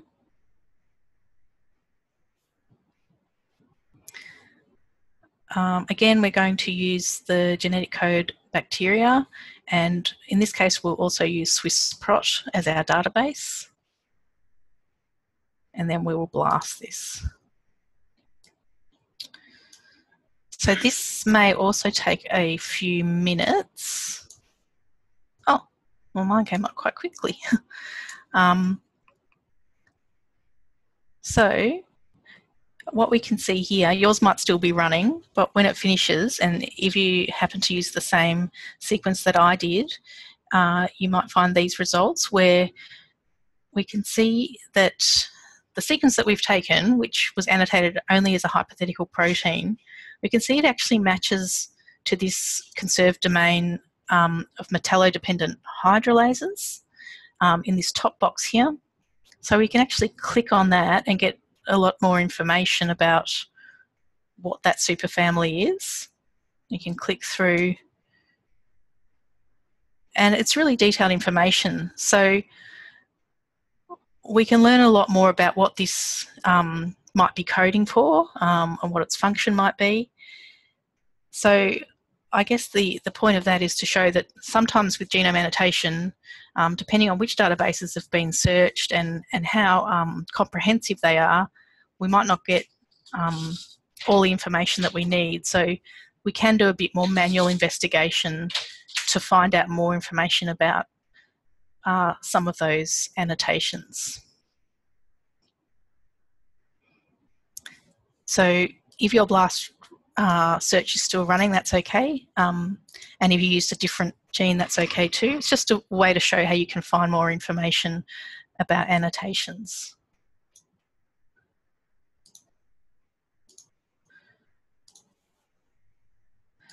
So that's the end of our genome annotation tutorial. Once again, you can extract that workflow as I showed before for assembly, and I won't go through that now, but there's information in the tutorials about how to do that, so you can go to workflow genome annotation. So we're going to have another 10-minute break, and you can have a break at this time or finish off those exercises, and we'll come back at 3:30. Thank you.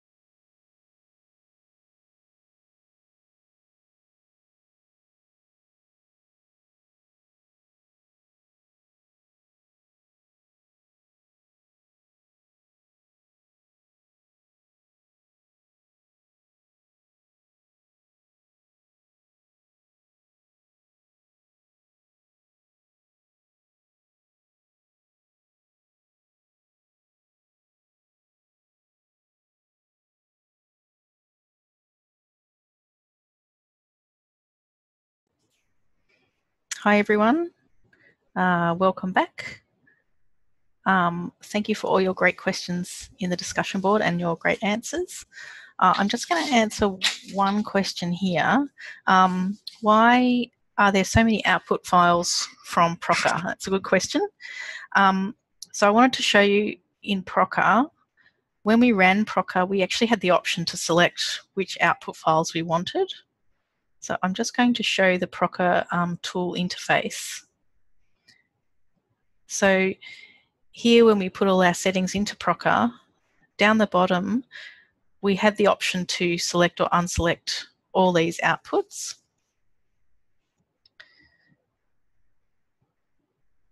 And by default, we selected all of them, but you can see here an explanation of what all those outputs are. And if we didn't want them, we could just unselect them and choose the one we wanted. So generally, you'd probably want most of them, but there's the description of what they are, and they're described in more detail in the Procker paper or on the Procker GitHub.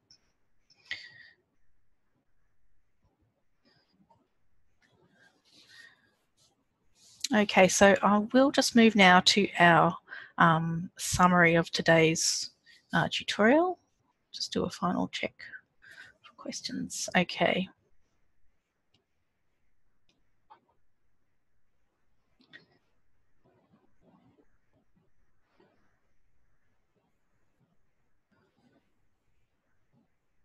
So just a brief summary of what we did today, where we looked at Galaxy Australia, and in particular Genome Assembly in Galaxy Australia. So our objectives were to familiarise you with Galaxy Australia using these tools for genome assembly and annotation. Obviously, we could only use small data sets from bacteria, but hopefully some of the references in the tutorial can provide more information about how you might use larger data sets, and hopefully the principles involved in assembly and annotation are fairly universal. So we covered 4 common tools used for assembly and annotation.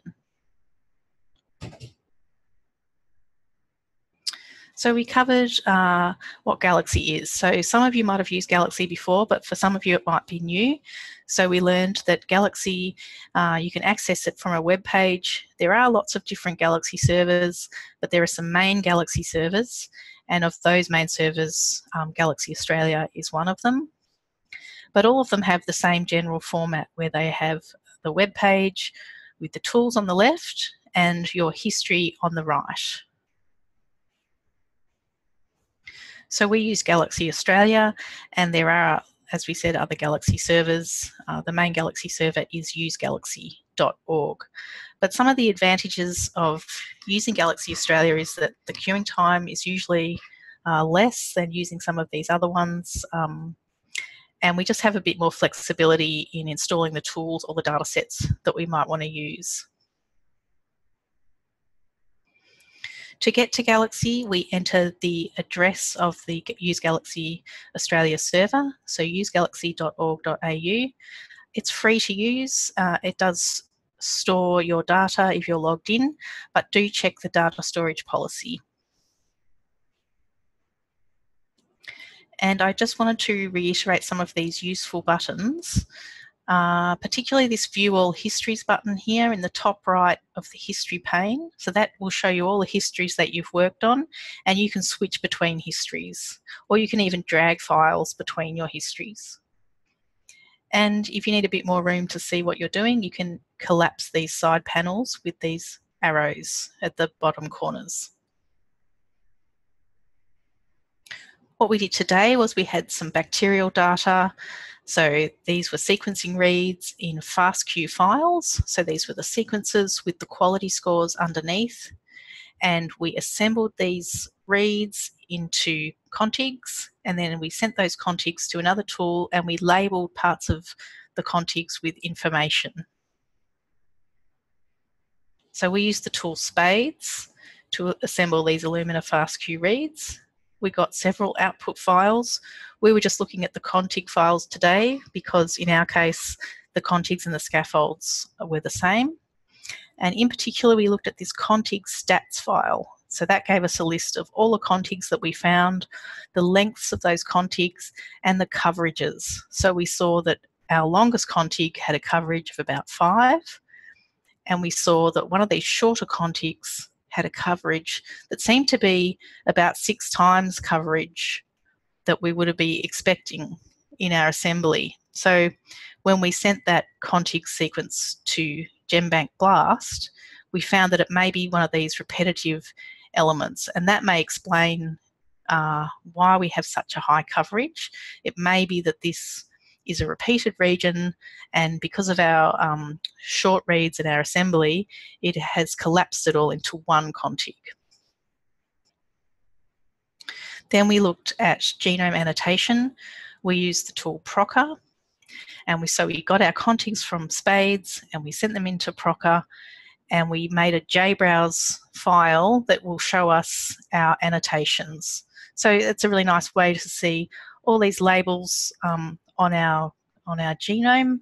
A lot of them were genes, some of them were hypothetical proteins. And if we zoom in on JBrowse, we can see that reference sequence and the translations. We also had a quick look at one of the hypothetical proteins, and we put that onto a blast in GenBank to see what that matched, and we got a little bit more information about it and found out that it was a particular class of enzyme. So in a general summary, using Galaxy, we've gone from these FastQ reads, which was a file that looked like this with all of our sequences in it, to an annotated genome. So if we want more information on those things, like I said, there's the references in the tutorials, and also I showed the Galaxy Training Network. So if you're looking for more information that can't be found on Galaxy Australia Training, have a look at the Galaxy Training Network. We work closely with them and try to share materials. So they've got a lot of great material there. And we do have some further upcoming workshops throughout 2018. So keep an eye out for those if you want to look at Galaxy and look at some different tools and different analyses. So once again, I'd just like to do a particularly big thank you to all of the people involved, the Devil Project people, EMBL-ABR support, and in particular all the local facilitators. So I really want to thank you all for running these workshops at your local nodes today, because without you it wouldn't be possible. So thank you very much, and thank you to all our funders. So now I will send back to Jeff Christensen. Great, thanks, Anna. And thank you, Anna, for leading this training today. So let me just share my screen.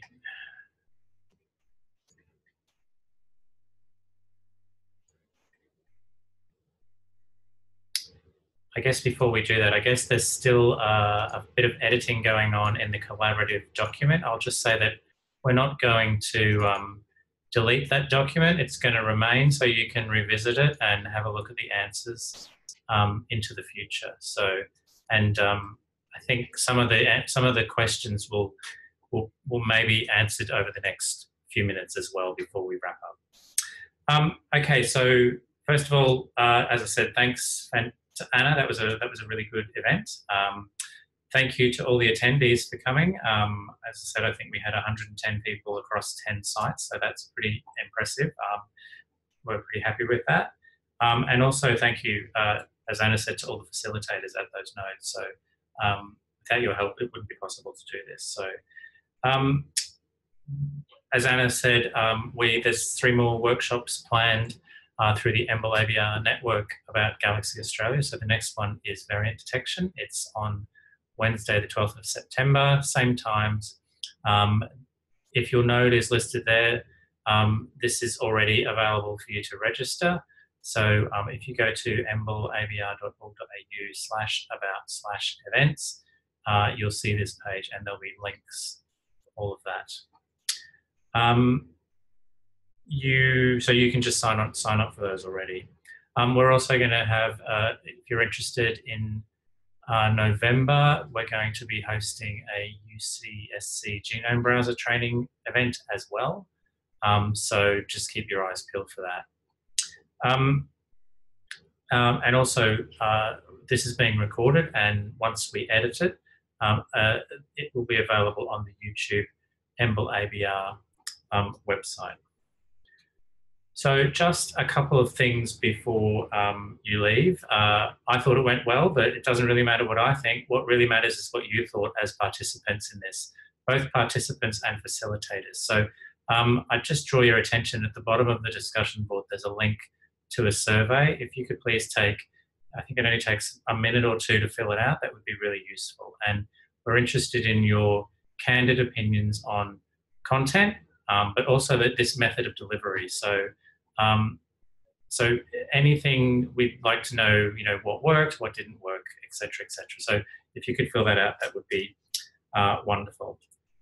And finally, Anna had mentioned some support that the Galaxy Australia project receives from ARDC through the Data Enhanced Virtual Laboratory Program.